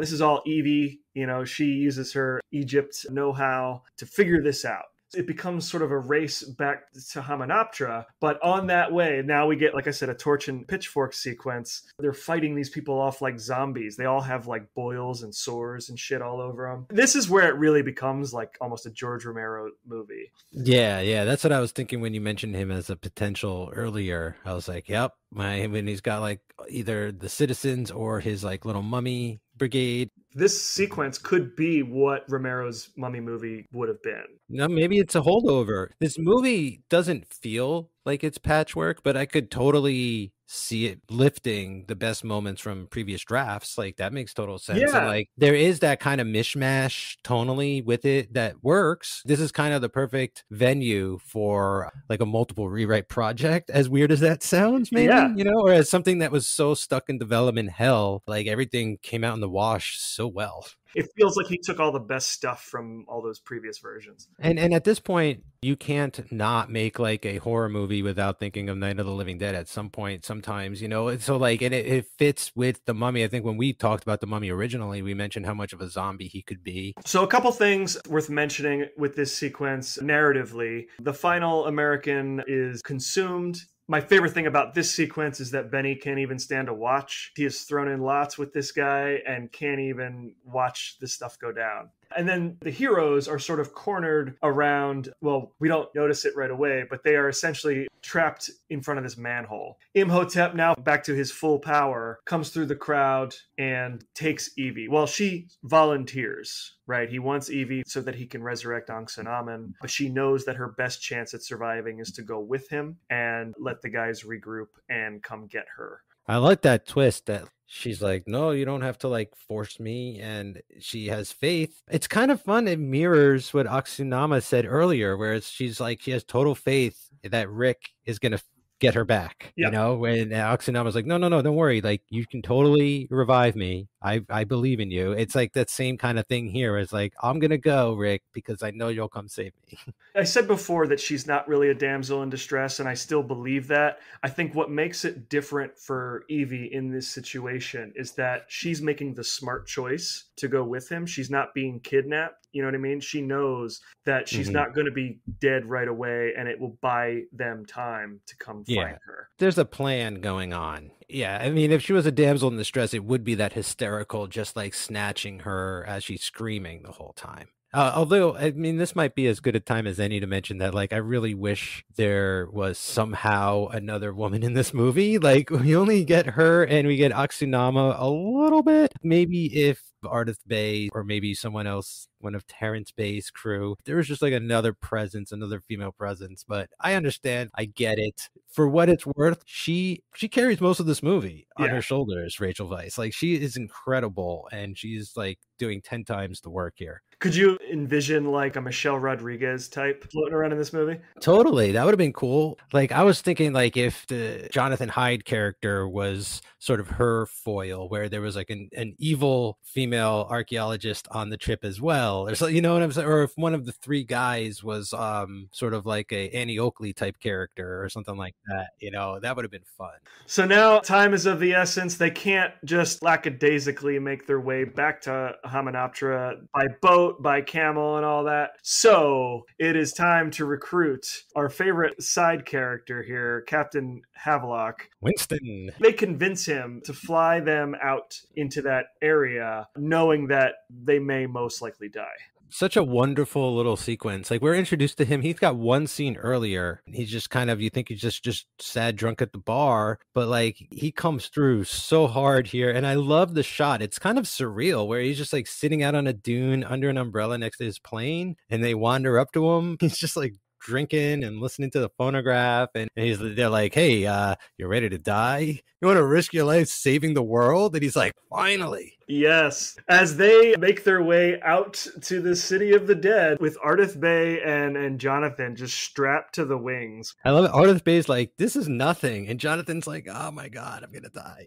So while that's going on, Imhotep has basically turned into a tornado and has carried Benny and Evelyn out there himself as a sandstorm. It's okay. That's so Looney Tunes, but I love it. Yeah, I didn't remember that. I didn't remember. Like, that is kind of insane how they were just like swirling. How dizzy are they? They've been swirling around in this tornado for like half a day. I don't know how else you get them out there faster, but I thought it would have been cool if he was riding on like a horse that was just like a skeleton or something. You know, you mummify some kind of form of transportation and it's magical, so it goes faster. So maybe he had like a chariot or some kind of crap, but like it was just such like a, you're right. It's like, oh, there's like a twister and then like two people come flying out of it. It's like, that's odd. The money shot, or what I'm going to call the money shot of this movie, it was like the big deal, I believe, in the trailers back in the day. Once the plane comes over the hill, Imhotep creates this sandstorm with his big giant face. If you're listening to this podcast and you haven't seen this scene, I don't know what to tell you. Just go watch it. This may be the most iconic sequence in the movie. Yeah, it's probably one of the most iconic shots from 1999 too. This, the bullet dodge from The Matrix, like things like that. Like, it's one of those shots that was just like, holy crap, what a great concept, what great execution. It makes so much sense now at this point in the movie that he can at least control the sand, right? Like, he's connected to the desert. And I like the idea much more that he is not the actual sand face, but like he's down on the ground in like a trance and he's doing like some kind of spell or something like that to make it happen. It's so great though when you see the biplane flying and then it just like swallows him whole and everything. Oh, it's so great. Yes, absolutely love that. And then, of course, the plane goes crashing off into a dune. She stops him by kissing him. He was like, oh, okay. Yeah, she started this whole thing by kissing the hero or being kissed by the hero, and then she saves his life by kissing the villain. I actually learned something fun about this sequence when the plane goes over the dune and then it crashes. Apparently, now I never knew this, but I never really thought about it either. It makes perfect sense that if you were to have watched this movie on a flight, there's a different edit for the film where that whole scene is basically kind of cut out, or at least the suggestion of the plane crashing, because I guess you can't have a scene of a plane crash in a movie on an airplane. Yeah. You can't even really have like a scene of a movie on an airplane that's in peril to like any degree, really. I remember I was on a plane once, and The Day After Tomorrow, the Jake Gyllenhaal movie where the world freezes, I was watching that on a plane, and there's a sequence where they're on an airplane and they like fly through a storm and there's all this heavy turbulence. But while I was watching it on the plane, like they just cut all that. They cut all that out of the movie. And then I watched it again a couple of years later. I was like, I don't remember. Oh, I watched it on a plane. So they cut this whole sequence. Yeah, it makes you wonder why they even like show that movie at all. I question some of the choices they have on in-flight movies, and for other reasons too. Like I remember watching Inherent Vice once, and I forgot about like that there's full frontal nudity in there, and I'm sitting next to strangers watching Inherent Vice on a flight. Oh yeah. Well, now it's different because you can have, depending on your airplane, now we're getting way off track, but like depending on your airline, you can have like your personal screen in front of you. And like I haven't flown in a while, but like they don't censor it. You can watch whatever you want. So like if you're watching Knowing by Nick Cage and you get to the scene where they have like the giant jumbo jet crash, like I don't want to be next to somebody on a plane watching that. Okay, so now the final act of this movie all takes place pretty much underground in the city of the dead. Everything we've seen up to this point all kind of happens. It's like a fireworks display, right? Where you see a little bit of this, a little bit of that, a little bit of this other thing. And then like at the end of the show, you get everything. Yeah, the crescendo, right. Yeah, because we've seen humans battling it out in every way imaginable. And now we're going to see humans finally fighting monsters and mummies and all that. And like they're harder to kill, and there's way more fun to be had fighting them. We're definitely going to get several references to Ray Harryhausen down here during this final stretch. So I'm like sitting back loving the rest of this movie. So we got Imhotep, who is about to prepare the ritual to bring Ankhsunamun back. I don't think he's using Evie as a vessel the way we've seen in the original Mummy. He is using her life force, which will sort of transfer the spirit of Ankhsunamun into her original body. The thing we haven't really mentioned either is the Well of Souls. Remember the Well of Souls? They brought that back. And you see like the veil of her essence kind of lift out of it. We saw this in the opening sequence where they only performed half of the ritual. Like you have to get the soul into a body, then kill the body for it to sort of stick and become her again. So the idea is going to be we bring her down to the Well of Souls, we perform the ritual, we get Aksunama's soul into this body, then we kill it, and that way she'll be revived as herself. I'm pretty sure that's how the ceremony works. Yeah. So while that's all going down, Rick, Jonathan, and Ardith Bay trek through the tombs. What a trio, man. How badass does Ardith Bay look with a giant machine gun? Well, he just takes it off the airplane like Rambo. He's like, this'll work. That's how it made me feel. And he does kind of get shirtless, I think, for a bit. I'm glad they didn't go all Queequeg with his tattoos and all that kind of shit. You know, this is way cooler. And you think he dies. Like, you think that he sacrifices himself. And I was like, oh, shit, I totally forgot. He dies? Wait a minute. We sort of skipped over it, but his brother does sacrifice himself. R.I.P. Terrence Bay. He sacrifices himself to allow the rest to get through the sewer grate. But down here in the treasure room, which I think they say that it's Pharaoh Seti the First's treasures. It's like this huge, massive, like national treasure-sized treasure room. It's like a vault. And we get our first taste of mummy fights. And this is where we get those men in suits.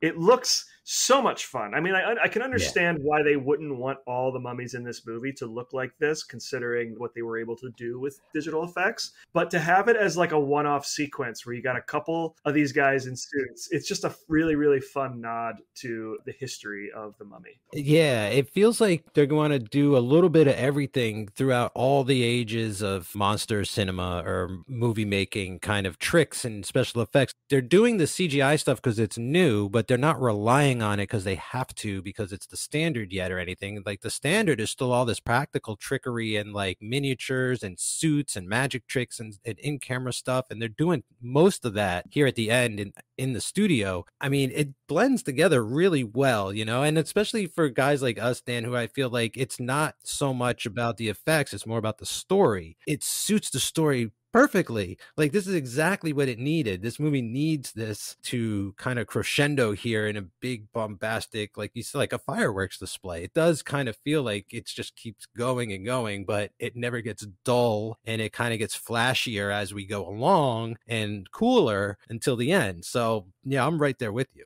The heroes find the Book of Amun-Ra. We sort of breezed over it, but Evie earlier was able to figure out that it's located under the statue of Horus. So they find that statue and locate the Book of Amun-Ra, and that's shortly before Ardith Bey makes his quote-unquote sacrifice, or so we think. There's a moment in there that I really love, I'm sure you did too, when they're running from the first group of mummies, and Brendan Fraser's just like, it's time to close the door, and he like strikes a match on Ardith Bey's face to light the dynamite and then chucks it into the doorway. Dude, that was great. Dude, quickly, just speaking of Brendan Fraser too, is like there's so many times in this movie where like a monster like scream at him and he'll scream back at him. He'll just like right back at you. Like I love the characterization of Rick O'Connell. He's too brave for his britches at times, right? But he's also so badass. Yeah, he's another one like Evie, kind of leaps before he looks. You know, I've played enough Dungeons and Dragons that I sometimes think about movies and books in D&D terms, and I feel like he's got a lot of stats and luck. And his charisma is off the charts, right? And the charisma, yeah. Now that they have the Book of Amun-Ra, they have to make their way to this sacrificial chamber. We've got some new mummies. These are the priests of Imhotep. They're all those guys we see screaming their heads off in the opening. Yes. And I can't tell if they are, I think they're guys in suits. I know there's an actor playing Ankh-Senamen next to Rachel Weisz in that sequence. They did put a woman in bandages and makeup and stuff so she could scream. And so I'm going to assume that the other mummies in that sequence were actual guys in suits. I know that for the fighting, when Rick sword fights all of them, those were digitally created. So I think some hybrid of effects work is happening in this scene. There's that one sequence that's straight out of Jason and the Argonauts, or whichever one, where he's fighting the skeleton guys, and you know Rick is, or Brendan Fraser I should say, is in the best way clearly acting to nothing. Yes. And they're putting in them later, and it's awesome. Yes, it is definitely designed to be like noticed as an homage in that way, because things are a little janky on purpose for this sequence, and like that is so, it was so sweet to see that, because it just gives me so much more kind of faith in the filmmaker being like, he knew exactly what he was doing the whole time. When they were shooting that scene, they rehearsed it a bunch, and they had stunt doubles fill in for the mummies. And so the whole thing was choreographed. Brendan Fraser was able to rehearse that scene with stunt doubles, so he knew exactly what those mummies were going to be doing. And then when it came time to shoot it, he just had to remember the choreography, and then they put the mummies in after the fact. So yeah, it wasn't like he just improvised a whole scene. I was actually really impressed with the level of dedication they spent really mapping out every single beat, every mummy that was going to grab him or whatever. The fact that he had to perform that multiple times to nothing, as you said, and just remember it over and over is incredible. As somebody who has done some acting, I don't know how he was able to do that. That shot's like one of the highlights of the whole movie for me. It feels so earned too, to be like, if you're with us and you see this and you know what we're referencing, like that's for you. I especially liked the baseball swing. Shout out to baseball. It's only been around for about 30 years at this point. We got some other great gags. The disembodied hand reaching for the sword. Oh, that's always fun when like things are still moving and alive after they're dismembered. Of course, that final mummy that's gonna like drop a tombstone or a big heavy rock on him, but when Rick cuts his feet off, he just falls back. Again, it's more Looney Tunes shit, but it's so much fun. Like, I'm actually surprised they didn't do the bit where he unwraps a mummy and it becomes nothing, right? It's like maybe they thought that was a step too far, but I appreciate the effort going into all these little bits. Evie's still kind of in trouble. She has been unchained, but Jonathan has the Book of Amun-Ra and needs to read from it. That gives him control over Imhotep's army. They don't have the key to get into the book yet, but he's able to like read from the cover. There's text on the cover. I love these books. Plus, like, there's usually just an evil book. So it's cool to have like a book on the other side too. A lot of movies will just make the two books the one book. You know, the book that Oh, that too. resurrects Right. somebody is also the book that you need to send them back. You know, it's not the most efficient storytelling, but I like the visual. I like that you have a black book and then you have this gold book. Yeah. That's what I like too. You know, Evie eventually gets the key to the Book of Amun-Ra while Rick gets the shit beaten out of him by Imhotep.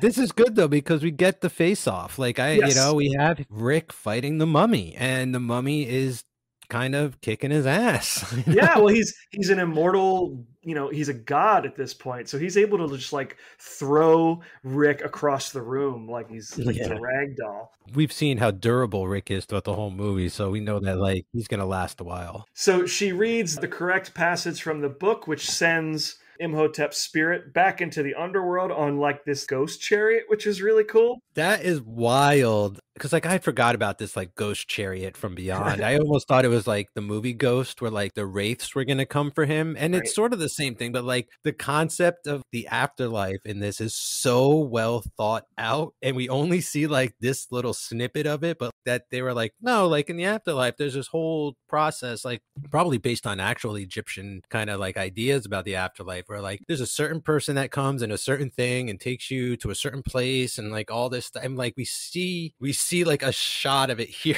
This giant chariot just comes blazing through the vault room and like grabs Imhotep's soul. It doesn't even kill him. Like, this is the coolest thing. It makes him mortal now. I would have left him alive and told him to go get a job. You want to really suffer? Welcome to 1926, pal. So yeah, now that he is mortal again, all Rick has to do is just impale him with his sword, and he heads back into that pool. The Well of Souls, right? That's what that is, I think. I thought it was, but he falls into like the dark pool. Yes, and he decomposes rapidly, sinks down into that pool, and that's it for Imhotep. The thing that I sort of skipped over happening all concurrently is Benny has been sort of hedging his bets. He knows he's on the losing team, has been just like in the background, grabbing as much treasure as possible and heading out and like loading up the camels. And as Imhotep is defeated, he is on his way out and he accidentally triggers this trap where the ceiling starts to like come down onto the entire place. Basically, he sets off another booby trap and it's going to sink the entire temple. It's like this fail-safe device. I don't know when the mummy was going to ever use this, but I guess like in the event of my complete and ultimate demise, sink whatever's left into the desert forever. Or at least I think it like locks up the entire temple, you know, so you can't get in, you can't ever get out. Yeah, it's probably lost for good after this. There's an incredible sequence. Everybody's racing to get out. Benny's just kind of leaving whatever gold he had left, sand pouring down from the ceiling. One of the best moments in this sequence, because it's like a recycled joke, right? Benny is crawling through this passageway after Rick, Jonathan, and Evie. The ceiling's coming down, and Rick, to his credit, does reach a hand out to try and grab him, but he's too late. For like, I think like the fifth time in the movie, he repeats, you know, goodbye, Benny. Yeah, and Benny, this freaks me out. Like, I got so much anxiety when the ceiling was closing in on him, and then he gets trapped inside of the vault room or the pyramid and wherever we are. It's like, all right, like, what, you're just gonna starve to death. Start counting. Don't waste your air. And then the scarabs show up. And it's like, oh, God. And I love that effect with the torch. You know, it's just him and his torch. They surround him. The torch goes out. And then you just hear screams. You hear it, dude. And you hear like him really suffering to death. And it's like very unnerving. But I got to say, couldn't have happened to a nicer guy. So Hamunaptra, the city, everything is sort of collapsing. There's a big like explosion. And that is essentially the movie. We do get to see Ardith Bey again. He's not dead.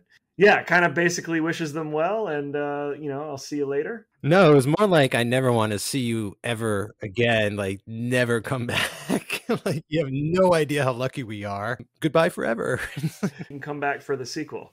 Yeah, well, definitely. I wonder if that was a deal. I wonder if that was like a thing in test screenings where they're like, "Oh, like bring that dude back. Like, why'd he have to die? Who knows?" But it's good one way or the other that he shows up. They're like, "Oh, well, he was the major badass of the whole movie anyway, after Rick, so it makes sense he survived." Rick and Evie finally have their real kiss, Mm. and they ride off into the sunset with the gold. Lots of treasure in their camels. Yeah, that's the end of The Mummy.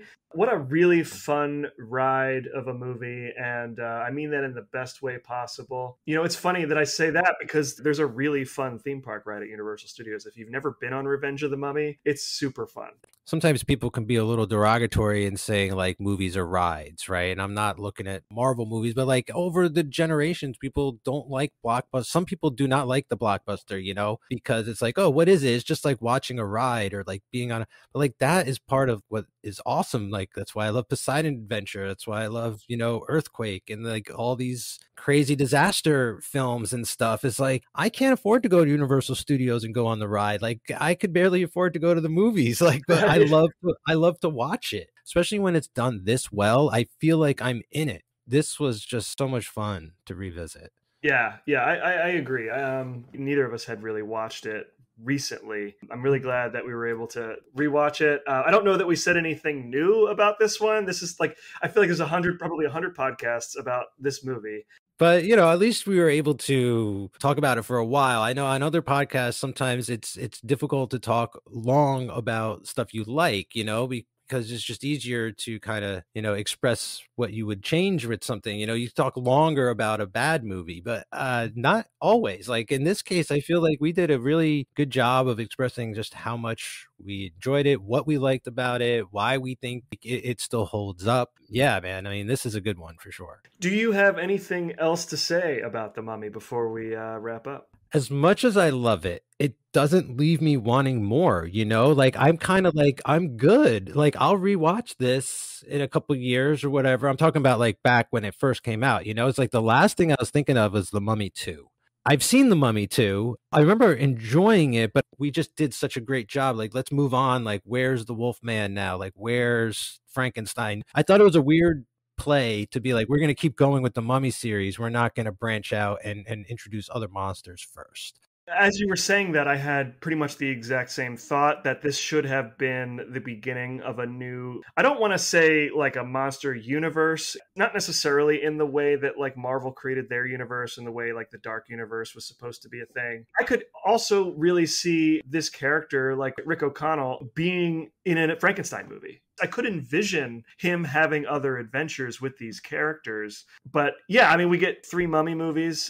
We get like 5 Scorpion King movies based off of this, spun off of this. It's interesting you say that about like the character of Rick. I don't know if we talked about it or if I saw it somewhere else recently online, but there's something I think I was talking to you about this where it was like you just said is like imagine if the series followed the O'Connells and they were our gateway into the rest of the monster verse where it's like you said they meet Dr. Frankenstein, then they meet Dracula, then they meet like the creature and they meet a wolfman, like all that. I mean, and then along the way you could even do something. What if Jonathan got bit by the wolfman and he's like you could have built this out, but that is just not the way people were thinking. That's the way we think now about franchise, but that was not the thinking of franchise back in the day. The thinking was, okay, we got Mummy, now we do 2, 3, 4, 5. We just go with that. I had mentioned that to you that it's interesting to me that in the previous Mummy movies, the star of those movies was the Mummy. And we did have a few recurring characters at one point. Still, it was all about Karis. In this trilogy, Imhotep is going to show up in Return of the Mummy, but that's it. Then it's Scorpion King, and then it's the Dragon Emperor. This is Rick O'Connell's trilogy, not Imhotep's trilogy. So it'll be interesting to watch that play out. I think it's more what we're used to nowadays, following the hero rather than following like the character you're there to see, which in this case would be the Mummy. Not the titular character. He's not the star. They're going to have Imhotep in the next one. Again, Scorpion King in Return of the Mummy as well. And then Tomb of the Dragon Emperor I've never seen. I'm really excited to watch that one. I agree with everything you said about this Mummy. It's super fun, and I definitely want to add it to my regular rotation. It really does hold up as a perfect movie and a highlight of the 90s. Okay, with that, I think it's almost time for us to ride off into the sunset. But before we do, we have some monster mail. All right. So the first email we have is from Andy Martin. Hey, Dan and Mike, have you guys considered doing episodes for other pre-1960 Universal horror flicks? The Old Dark House, The Black Cat, House of Horrors, and others like those? I was just curious if you thought about them. I think that some of those titles are real gems. Love the podcast. It's been great revisiting all these old flicks with you. I grew up as a 90s kid watching all these on VHS with my dad. Universal's Monsters Classic Collection, which had a terrific trailer ahead of each VHS as well. My dad has sadly passed on, but I still cherish all these monsters and look forward to sharing them with my kids when I have them. Thanks for helping me learn even more about them. Andy Martin. Thank you, Andy. It's funny you mentioned those tapes. Because I watched The Mummy on VHS, and there was an amazing trailer for re-releases of the Universal Monster movies on VHS. I remember when the Universal Monsters had a moment in the 90s. I think there were like Happy Meal toys, there were postage stamps. Yeah, they were at Universal Studios again. Like I did manage to get there in like 95, and I did see them dancing around, the diner or something. Yeah, I think if you wanted to see them now, you'd have to go like during Halloween Horror Nights. So yeah, let's take this one at a time here. The other pre-1960 Universal horror flicks, that's something that I would really like to do. Our focus is this particular group of characters. So our main episodes will always be like Frankenstein, the Mummy, Wolfman, so on. But we have talked about doing maybe as bonus episodes, doing smaller, shorter episodes about movies like The Old Dark House and the other stuff that Universal was putting out. So yes, to answer your question, yes, we have considered it, and it is something that we would like to do. It's just a matter of finding the time. Yeah, some of it too is finding the movies, right? Like acquiring the movies. It can be tricky if they're out of print, if they're expensive or what have you, to get those collections and all that stuff. So like, yeah, I would also like to do that stuff, but we got a lot on our plate. We got plenty of time. So, hopefully we can get to everything. Yeah. And I mean, we've talked about all the different things we can do just with these characters. We could easily be doing this show for a really long time at the rate we do it if we stay in this track. Yeah, I think it really just comes down to time. And like Mike said, some of them can be difficult to find. The Universal Monsters are convenient because the original movies are all collected. But once you get out of that, then it becomes a little bit more tricky and more expensive to track everything down. I know that when we eventually get to the Hammer films, that's going to be a challenge because, to my knowledge, the Hammer horror films have never been collected all in one big box set. It can be a treasure hunt. We got to make sure that we got all of our ducks in a row before we jump in the lake, I guess. Yeah, the thing to keep in mind is that, we do this in addition to having day jobs and other things going on in our lives, and we don't make any money from doing this. So it's just a matter of what we're able to do at any given time. We would love to talk about those movies at some point, so hopefully we'll get to that. As far as being a 90s kid growing up with these movies, I'm right there with you. I've talked about my experience watching these as a kid. It's so great hearing that you were able to share those experiences with your dad. Very sorry to hear that he's passed, but, those memories are irreplaceable, right? And you're always going to have those, like the monsters are always going to be there when you think about your dad. So yeah, thank you so much for writing. And our next email is from Connor Harrington. He says, "Hi, my name is Connor and I'm a big fan of the podcast, and I was wondering if you two would ever want to cover the 1923 rendition of Hunchback of Notre Dame starring Lon Chaney. It seems like recently Universal has started counting it as the first Universal monster movie, even including it in the Universal Monsters Halloween Horror Nights house. It has the prototype feeling to it with a lot of similarities with the other movies, and I think covering it on your show would be a great way to celebrate its 100th anniversary. Thanks for taking the time to read this, Connor." 100th anniversary. Yeah, I didn't know that was coming up. Maybe we should do that for a special, but we almost started with that movie. Remember? Yeah. Like that was going to be number one, but I think we came down the line of like, he wasn't a bad monster guy. Like he wasn't really a monster in the sense of like someone like the Phantom was, or at least they weren't trying to make a specifically monster movie to scare people with the Hunchback, I think. Yeah, we definitely had that conversation, and I did consider starting with Hunchback, but I think where I fell on it personally, kind of like what you were saying, is that I don't really view Quasimodo as a monster, and I think we've said this before. I definitely mentioned that